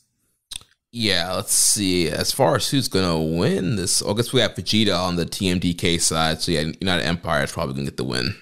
Is Zack Sabre Jr. currently feuding with anybody over the title, or do we expect this to kind of be a setup match? So he's facing Jeff Cobb at Dontaku. It was announced as non-title, but now that he's beaten Tom Lawler, I think that it will turn into a title match. Yeah, and even though, and Jeff Cobb is involved in this match, so very likely they'll solidify that here. Yeah, Cobb will probably pin Vegeta here. Fifth match of the night, the Bullet Club team of David Finlay, Gato, Kenta, and Taiji Ishimori will take on the GOD team of Hikuleo, Jado, Tamatonga, along with Master Wato. And we do know that currently Hikuleo has a date with Kenta for the strong openweight title, as well as David Finlay is the next title challenger for the never openweight champion, Tamatonga. Yeah, so building up those feuds there, I'm wondering if there's potential for Master Wato to join the Bullet Club. Maybe. It feels like they have people like if I'm David Finlay and like you mentioned, I'm looking around at the building blocks that are already there. I might be wanting to cut out some of these guys. Yeah, or maybe he boots Ishimori or something. I don't know. Well, Ishimori just showed his loyalty, so I don't know about that. That's true. Yeah. Yeah. And then the semi-main event, we have the chaos team of Okada, Ishii, and Yano teaming up with Tanahashi and Togi Makabe, taking on the strong style trio of Desperado, Suzuki, and Narita, teaming up with Umino and Tiger Mask. Yeah, I guess we'll have to watch out to see if Tanahashi is going to get cleared to be in this matchup, depending on the state of his ribs. He might not be in here, but story here is Okada has to pick 2 people to challenge strong style coming up. So it could be Ishii and Yano, or maybe they fail here. He needs to pick 2 other people. Yeah, I feel like the guys that are in this match are the most likely picks for who he will decide to team with to go after the never open weight strong 6-man tag team titles, which I call them strong. They're not strong. The never 6-man open weight tag team titles. But I never really expected Okada to be involved in any way with the never 6-mans. It is kind of weird. So it's kind of a weird detour, but I kind of like it. It's fun, and it's a better alternative than him dyeing his hair red and walking around with pants and red balloons. So yeah. And then your main event of the evening, we have the LIJ team of Bushi, Hiromu Takahashi, Shingo, and Tetsuya Naito taking on 4 of the Just 5 guys, in Doki, Sanada, Taichi, and Yoshinobu Kanemaru. And we do have sort of an ongoing feud between LIJ and Just 5 guys, namely mostly revolving around the big match between Sanada and Hiromu Takahashi for the world title coming up. But in addition to that, Kanemaru is the next challenger for Hiromu's junior title, which they'll probably play into that as well. Right, and Kanemaru pinned Hiromu this weekend, so he has the momentum, and so yeah, Hiromu has to kind of prove that he can beat Kanemaru in this match and the upcoming title match on the 27th.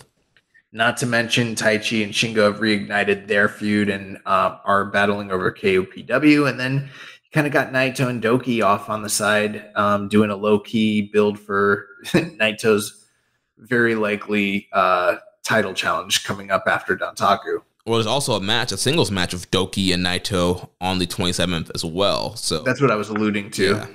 Which our boy Doki, he's gonna, shock the world, get the big upset. That's why I was saying it's kind of like a low-key build to him challenging for the title. Like his tune-up is Doki. Nah, Doki's gonna win and kind of elevate his stock and be ready for Super Juniors. All in all, though, this is a pretty a Road 2 level show. The Dontaku tour is looking pretty stacked. They got a lot of great talent on the show, and even though not all these matches scream out as being blow away, I think this is going to be a fun show, top to bottom, and I think it's going to be a good setup for what we've got going on the rest of the tour for sure. Yeah. After that, the news. So there was an announcement this past week, the return of All Together, joint event between All Japan Pro Wrestling Noah, and New Japan Pro Wrestling. It's been announced for June. The 3 promotions on Wednesday morning announced All Together again, which will take place June 9th at Ryogoku Sumo Halls. That's a big show. Yeah. English and Japanese commentary will be available. It's going to air on New Japan World as a pay-per-view event for 3,980 yen. Portion of the proceeds are going to go to charity with details to follow. Tickets will go on sale April 23rd. So yeah, what are your thoughts on this big All Together show happening since the last one was about 10 years ago? Well, those shows came together because of, natural disasters and, the thing with, I think it was the Fukushima, or maybe it's not Fukushima, I'm actually forgetting, but there was the nuclear plant leak that was really bad and everything like that too. So it's good that these groups are getting together and it's not necessarily being caused by a major cataclysm. Yeah. Well, I guess, kind of coming out of the pandemic, trying regain, I guess, the power of wrestling that they say. I like the idea that they're running Sumo Hall, though. Like, if you're going to run one of these big shows and get people invested, it's a good idea to do a big production on a big stage. I don't know what to think as far as the matches. Very likely we'll probably see a lot of tag team matches. So it's just kind of one of those things where, like, I think it's going to appeal to the wrestling fans domestically. I don't know. I might be getting a little bit weary of all the crossover shows that don't lead to too much of anything, but maybe I'm wrong there. Maybe there'll be some really cool stuff that comes out of it. There was obviously the Okada Kiyomiya angle that came out of this past year's, New Japan Noah show. So yeah, maybe we get the continuation of that here on this show. That would be cool. In other news, the use of masks at Japanese events starting May 1st at Road to Dontaku in Beppu Beacon Plaza.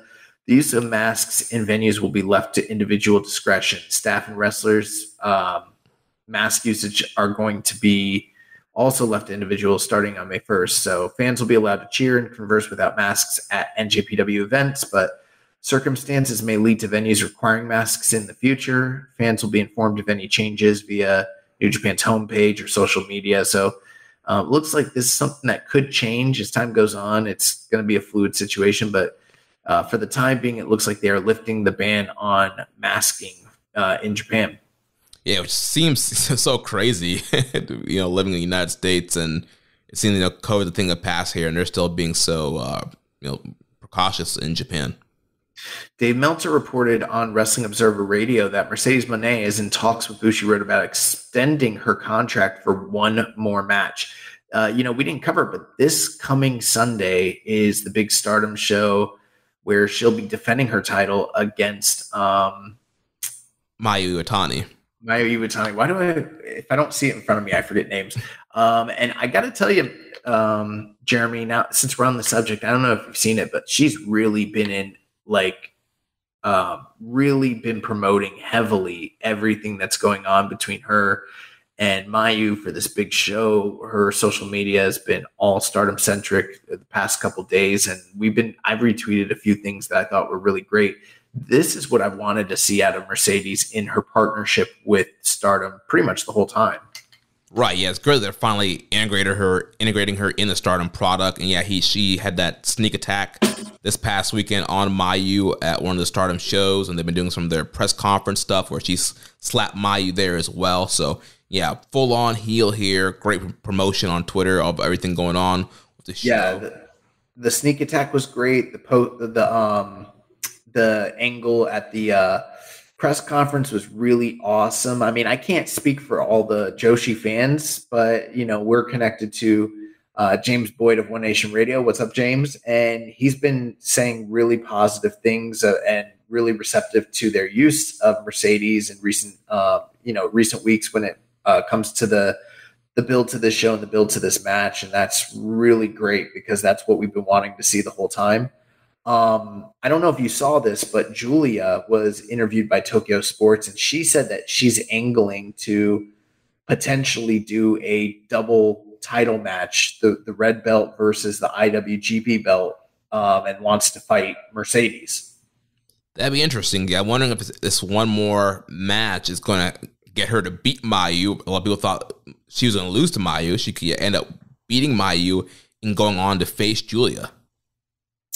Well, if hypothetically you wanted to end Julia's reign, but you still wanted to capitalize on her, you could have her beat Mercedes. That would really put her in a new stratosphere, and she would have both belts.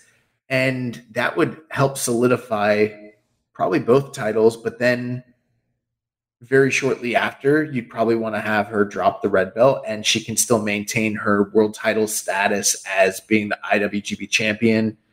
And, from there kind of go off. And I think that would make a lot of sense, honestly. Yeah. So, I'm going to definitely check out the show Sunday. I'm looking forward to it. And I think that match is going to be really fantastic. Yeah, it should be a great one. Multiverse United returns for Whom the Bell Tolls following on from the recent sellout event at the LA Globe Theater. New Japan and Impact's next collaborative event will be held in Philadelphia at the 2300 Arena on Sunday, August 20th. So we're getting another New Japan Impact show. Yeah, so as they're doing that back-to-back, so the 19th will be the All-Star Junior Festival, and the 20th will be the Multiverse show. So back-to-back shows in 2300 Arena. Well, that definitely tells us that there's going to be probably a lot of collaborative effort for the All-Star Junior Festival with Impact. Yeah. New Japan Pro Wrestling is happy to announce a partnership with football soccer shirt manufacturer Blacksmith Apparel. Nice. So probably going to get some cool jerseys out of that. Oh, yeah. Maybe they'll actually produce something I would wear. That'll take us to the questions here. So first from Barry Wall, she says, I saw that Bateman was a trainer for New Japan in America. I assume he is therefore under some sort of a contract. Assuming he is, do you think using him in Japan as a large menacing foreign wrestler would make sense? He could fit into House of Torture possibly. I know they love evil, tall foreigners, so if you have one under contract, does it not make sense to use him to the fullest? Yeah, I mean, they haven't used all the guys that are there training in the dojo in the past. Like Scorpio Sky was one of the trainers, and he wasn't necessarily utilized outside of like the Ring of Honor partnership when they'd have some appearances. But I do like Bateman. I enjoy his work and everything like that, and I wouldn't be opposed to them bringing him over. I don't know that they need to, but if they decided to do that, I'd be welcome. I'd be, receptive. Yeah, it seems like, with them dropping Strong, they've kind of dropped the Stray Dog Army. But yeah, I think Bateman is a guy that you could bring over to mix things up. Again, I think you would need to get him a part of a faction to kind of help get him over. But yeah, he's a good worker and he could help mix things up. He also asked, he says, was wondering who your favorite aces in New Japan would be. I know Josh loves Tanahashi, but would he be above Inoki? Any love for Hashimoto? Or who are both of yours favorite aces of aces? That's an interesting question. I mean, I guess it kind of depends on who you define as being like in that real, lineage of acedom. Yeah, I mean, for me, I would say probably my quote-unquote favorite ace would probably be Tanahashi, just based off of when I've been fully watching New Japan. I've seen matches of Hashimoto and Inoki and, some of the other guys who were considered ace at the time. But I've fully seen most of Tanahashi's run in his career and just how he's elevated New Japan. So Tanahashi would definitely be my favorite quote-unquote ace. I will say this. New Japan has never gone full bore with any individual that I didn't love, right? Mm-hmm. I really think that that's something that they can really like tip their hat to, is they've always picked pretty much the right guy at the different eras that they've had. But with that being said, there are some guys that I enjoy more than others. And this isn't like, for instance, just to kind of throw it out there, like Okada, no doubt one of, if not the greatest talents of all time. But for me personally, he's not my favorite ace. Yeah. So kind of putting it there. I think in my opinion, and I feel like a lot of people feel this way, and if you look at historically, it kind of goes this way. It's like Inoki was the top guy. Then it drops to Fujinami. Then it probably drops to like Hashimoto, then to Muto, then to like Sasaki. From there, most likely we're looking at Nagata, and then Tanahashi, then Okada. Of all those listed, my least favorite in terms of like their runs, and this is no knock on them. This is just my personal preference. I probably would be less keen on like say Muto, Kensuke Sasaki, and Okada. I prefer, like, I'm more enamored with like Tanahashi and Hashimoto and Inoki and Fujinami personally. Yeah, and also, Okada's a guy I've seen most of his run too, and similar to you, like I wouldn't consider him one of my favorite aces. There's just something about him that's just, I don't know, to me, just kind of sometimes I almost forget that he is like quote unquote the ace because obviously Tanahashi is still there and calls himself the ace still. But yeah, with him, I just don't know what it is. Like, it's also he's one of the best wrestlers on the world, and he's going to continue to have a great career because he's so young. But I don't know. I prefer Tanahashi. I enjoy Okada. I like him a lot. He is one of my favorite guys. But if we're just talking about the people I love, you know what the funny thing is too, even with Fujinami, my favorite, I could probably even point and say I don't even love Fujinami's ace run as much as like I kind of give him the pass because my favorite era of his work is his junior run. Yeah, the junior stuff was great. Yeah. Fujinami's junior work is like so fucking good that it's so good that like it elevates his top guy run, even though a lot of it isn't as good as it should be. If you're asking me, like, if I had to do a top three, it's going to be like Inoki, Hashimoto, and Tanahashi. And I would probably put all three of them on my New Japan Mount Rushmore as well. So nice. Next question from Less Commission 7252. Do you guys think that New Japan will sacrifice some of their stars like Sho and Taguchi for other juniors in other promotions or freelancers like Volador Jr., Mike Bailey, Soberano Jr., Leo Rush, etc.? I'm not. Is he referring to like say the Best of the Super Juniors or the All Star Junior Festival? I'm gonna guess Super Junior since that's around the corner. I don't think we're gonna see too many of their domestic guys not make it into the Super Juniors. Yeah, I think both Sho and Taguchi are guys that they're going to be in for sure. Now, if he means sacrifice as them losing, I mean, Taguchi will probably lose to some outsiders they bring in, and Sho, they haven't really been pushing heavily either. So, I mean, both of those guys could be pin eaters in the tournament. I wasn't sure if he was referring to them not making it into the tournament or if they were talking about eating losses. So, yeah. Yeah, I mean, I'd be happy with both Taguchi and Sho not being in the tournament, but they definitely are going to be in. Puro Poppy asks, have you guys checked out much of the new ROH? Are you satisfied with the New Japan involvement compared to expectations when it was announced New Japan would play a role in the reboot? Side note, on this week's show, Alex Collin did one of the most impressive feats of strength spots I've ever seen. I recommend checking it out. I think he did the same spot on this most recent Collision show in the Tracy Williams match, right? Yeah, where he's sitting down and stands all the way up with the suplex. It is very impressive. I have not checked out much of the Ring of Honor show. And like, let me just put it to you this way. There's so much wrestling out there. And to me, Ring of Honor at this point is a zombie promotion. It doesn't, it's really just AEW light, and AEW is adding another major Saturday show, right? But I already don't watch Friday Night. I already don't watch Dark. I already don't watch Dark Elevation. I don't watch Being the Elite. I don't watch the reality TV show. And it's hit or miss when I watch Dynamite. Like, I didn't even watch it this week. So I'm not going to watch Ring of Honor.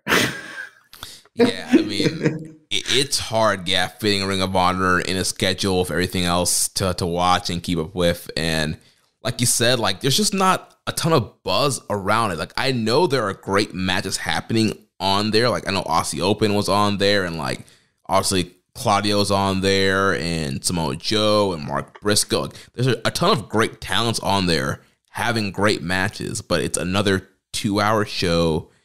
Some of the shows are, in Orlando, Universal. Some of them are like after the Dynamite taping, so you have a crowd that's not like maybe not fully. That's strange. Those are weird decisions as well. Yeah, I don't get it. Yeah, like you said, essentially it does feel like AEW Red and Black. Like, it's almost like the whole Bullet Club situation, but it's. Yeah. I'm sure we'll tune in our endeavor to watch New Japan guys work on the outside, but I'm not going to personally tune into the show. Like, I wasn't watching Ring of Honor like that for years, even when it was running. I just kind of tuned in for pay-per-views, and that's probably what I'll do with this one too. Yeah, like maybe if the show was an hour, but another 2-hour show to keep up with, like, yeah, that's a lot. And as far as New Japan's involvement, I mean, I think it's nice and it's cool that guys have places to work, but the level of the level that was rumored, it has not really been met at all. So yeah, well, I mean, TK came out and was like, yeah, New Japan's going to be a big part of what's coming with RH and Honor Club. He said he had an announcement, and then there was no announcement. Yeah. Yeah, after Wrestle Kingdom, there's going to be this big announcement on New Japan. It's going to help with Ring of Honor, and yeah, there's none of that. But I mean, yeah, it's cool that I guess, Shibata's, wrestling weekly there, and they're doing this whole thing with him and Coughlin right now, so I guess that's cool. Next up, Lazy Binger says, with NJPW already having 3 Gaijin faction leaders in Ospreay, Finley, and ZSJ, do you think there's enough room for ELP at the top main event level? How would you rank current standings of these 4 wrestlers in the NJPW roster, as well as their potential peaks? Yeah, I'm not going to do the peaks and all that. That's a little bit too involved for my taste, but I think it is a concern when you have a Japanese product to have this many groups headlined by foreigners. That could be a bit much, you know what I mean? Mm-hmm. And I like all these guys and I think they're all great, but there is a limit to how many factions can be headlined by Westerners in a Japanese, dominated product. Yeah, unless, this is their way of trying to, build the Western audience and trying to get factions that could bring Western eyes to the product. I see you trying to build that up and trying to be more of a global brand. But yeah, I mean, I think all these guys are great. I mean, from a favoritism standpoint, I'd probably be like Ospreay, Sabre, Finley will be my order there. Probably including ELP, I'd probably go Ospreay, Sabre, ELP, then Finley. And ELP is great. I'm curious to see what they are going to do with him. Because again, he's a guy, we talked about the importance of being in a faction. He could easily get lost in the shuffle if he doesn't get put in a faction or ends up leading its own thing. Next question from Ethnic Dystopian. When did you first begin watching New Japan? What brought you to the dance and why? How do you feel about it then versus now? We just did an episode like a few weeks ago. We covered our history with watching New Japan. I think we covered just how we started watching wrestling. I don't think we specifically talked about just New Japan. Oh, man. Yeah, I don't want to answer that question. I'm tired. The short answer for me is like, obviously seeing New Japan guys in WCW growing up, and then as I get older, you watch TNA, you watch Ring of Honor, you see all these Japanese guys coming over, and you learn about them that way, and then also New Japan world becomes more accessible with New Japan, and kind of dived in. I mean, I started watching probably like that 2012, 2014 era, but was only big shows, pretty much only like Wrestle Kingdoms, maybe Dominions, and then full-time watching New Japan, starting of this show in 2017 after being fed up with WWE. Yeah, I would say my fandom is very similar. Some of the bigger differences, I think I was probably exposed more to New Japan at an earlier stage than Jeremy was. And then probably was accessing it more regularly earlier, like, than he was. But ultimately, I feel like both of our like devout watching of it coincided with, with the show essentially. Yeah. Dark Soldier, do you see Anderson and Gallows being fired by WWE again in the next batch of budget cuts that is sure to happen? And do you see them crawling back to New Japan? I mean, anything's possible, but, most of the redundancies that are going to be involved with these two companies are not going to be centered around talent. It's going to be centered around other aspects of the new combined company. But if they have, huge contracts that aren't worth paying them, of course they could be let go. And yeah, I mean, New Japan is a place they could end up landing. So Yeah, I mean, they are still good friends with Rocky Romero, and I'm sure that, yeah, he'd be happy to bring them back in, and, you know, they can start their own, you know, Bullet Club version. Oh, yeah. Bullet Club talking shop. Yeah. Dark Soldier also asks, is it me or did the ending segment of Sakura Genesis, was it completely based on the ending segment Devitt and Okada had, right down to the heavyweight champion able to get his friend a junior title match? I don't know about that. Yeah, I don't remember which Devitt Okada match he's talking about. Well, they had several matches. You know, they had a major match at the anniversary show, junior champion versus heavyweight champion, prior to the Bullet Club turn. And then later on, they had a few big matches after the Bullet Club turn, one for the title and, you know, several G1 matches. So, but I'm not sure about what segment he's referring to. Yeah. Hawaiian Punch BV says, do you think Hiroki Goto being stuck in another 6-man tag match of House of Torture for his anniversary show is the most Goto thing ever? I mean, I guess so. That's one thing me and Jeremy were talking about this, like the last week you read off the entire Goto anniversary show card. And, you know, one thing I try to do to keep on top of everything, I have a daily planner and I write out each show off of the New Japan World schedule. And I was like, I don't remember there being a 420 show. And then, like, sure enough, I looked and I'm like, they're not airing this show. So more so than it being a House of Torture thing, like the fact that his anniversary show is not being aired is the most Hiroki Goto thing ever, in my opinion. Yeah, I'm gonna give you this big anniversary show. Oh, cool. When's it airing? Oh, about that. He also asks, who's your pick for Gervonta Davis versus Ryan Garcia? Gervonta Davis gets hit. Ryan Garcia hits hard. He always has a puncher's chance. That being said, I'm fully invested on Tank Davis winning this pretty easily. I think he's levels ahead of Ryan Garcia. And I think if Ryan Garcia beats him, it will really be shocking to me. Really, really shocking. Nice. Let's move on to the recommended match of the week. So last week for the recommended match, I recommended Goto versus Nakamura from Wrestling Dontaku 2015. Yes. So I watched this match, and last week when you recommended it, I was like, why is he recommending this match? I don't remember it. Did something happen? And then I realized oh yeah, they had a huge series of matches in 2015 over the IC title.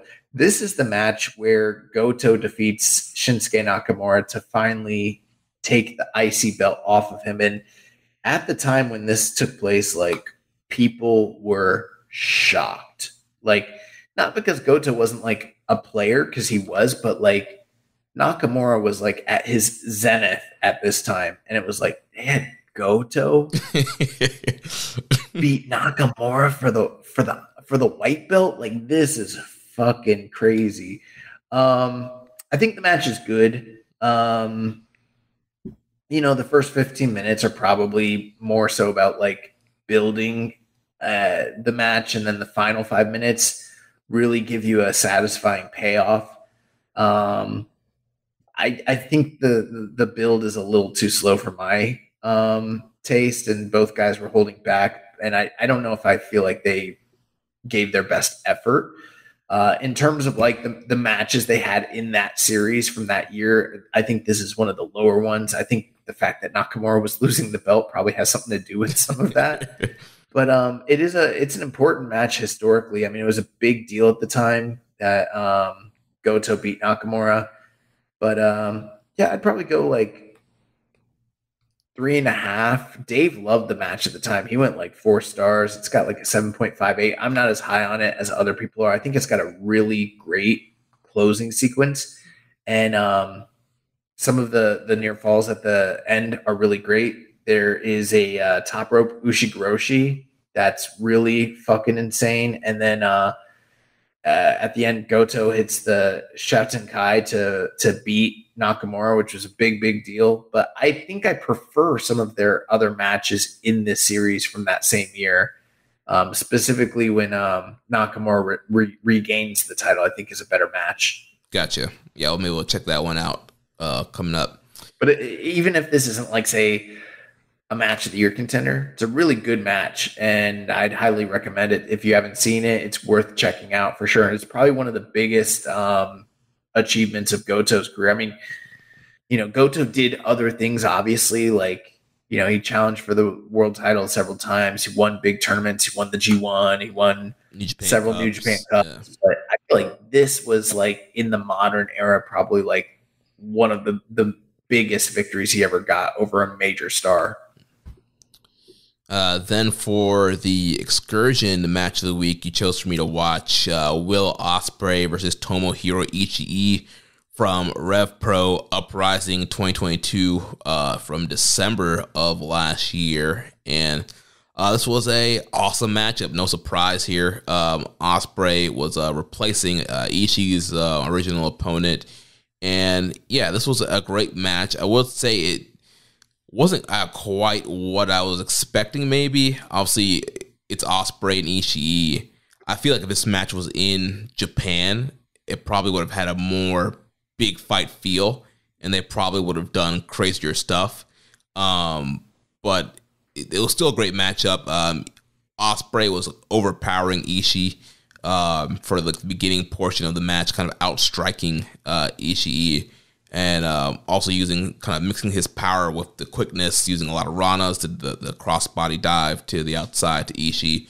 But of course, in typical Ishii fashion, he fires back. And there were several spots in the match where he would literally just be standing in front of Ospreay, and Ospreay would have to throw as many strikes as he possibly can to try to get an advantage on Ishii. There was a crazy stalling superplex spot from Ishii to Ospreay from the inside. That was cool. Ospreay was hitting a ton of hidden blades in this match. There was one hidden blade spot where Ishii kicked out at one. That was great. He had a running, flying hidden blade. That got an air fall. And then eventually he got him up for the Stormbreaker, got the win. So really great matchup. I'm going 4.5. I think Dave went 4.75. I know it's highly rated on Cage Match. I thought it was a great match, but I wouldn't say it was like that 4 3/4 5-star level. Like, I feel like they were holding back because I think, obviously Will's on vacation, getting ready for Tokyo Dome, and I think they weren't ready to have like an epic, classic matchup, but it was still a great matchup. Nice. So for recommended match of the week, I am going to take it back to July 18th, 2016, the first night of the 2016 G1 Climax Block A action, and we are going to watch Hiroshi Tanahashi versus Sanada.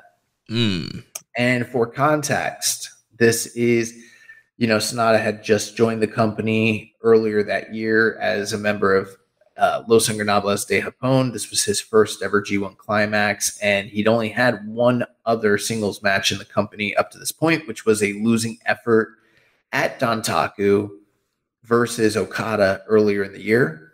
And this would kind of be his coming out party, the match with Tanahashi on the first night of the 2016 G1.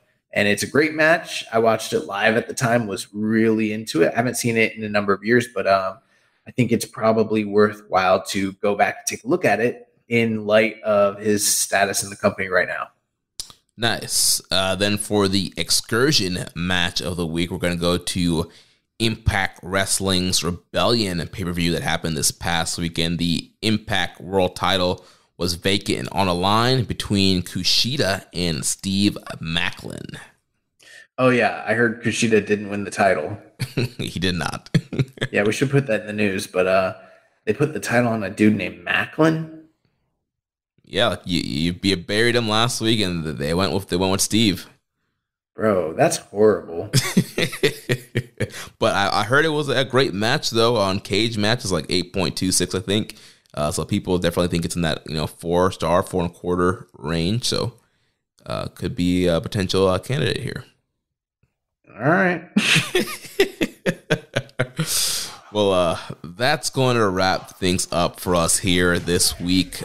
Next week, we'll be back to discuss the road to Wrestling Dontaku and cover all the latest news. So if you enjoyed today's show, please consider making a donation. Visit socialsuplex.com/donate and click on the donate button under the Keeping It Strong Style logo. Make sure to connect with us on social media. The show on Twitter is at KI Strong Style. Follow the network at Social Suplex, and you can follow me at Jeremy L. Donovan. On Facebook, we are facebook.com/Social Suplex. On Instagram at Social Suplex. On Reddit, I'm the pro black guy. Josh is Keeping a Strong Style. You can email me, Jeremy at socialsuplex.com. Check out our Discord server, the Social Suplex Podcast Network Discord. And check out all the other shows that we have here on the Social Suplex Podcast Network. One Nation Radio, hosted by Rich Latta and James Boyd. We have the Grave Consequences Podcast, hosted by Caleb Baldwin and Maserati. All Things Elite with Floyd Johnson Jr. and Austin Sumowitz. The AEW Match Guide Podcast, hosted by Sir Sam Brown. And the Great Match Generator, hosted by Danny Kukler. Don't forget to subscribe and leave a rating and review. And we will catch you next week on Keeping It Strong Style, the ace of podcasts. Ichiban. Thank you for listening to Keepin' It Strong Style.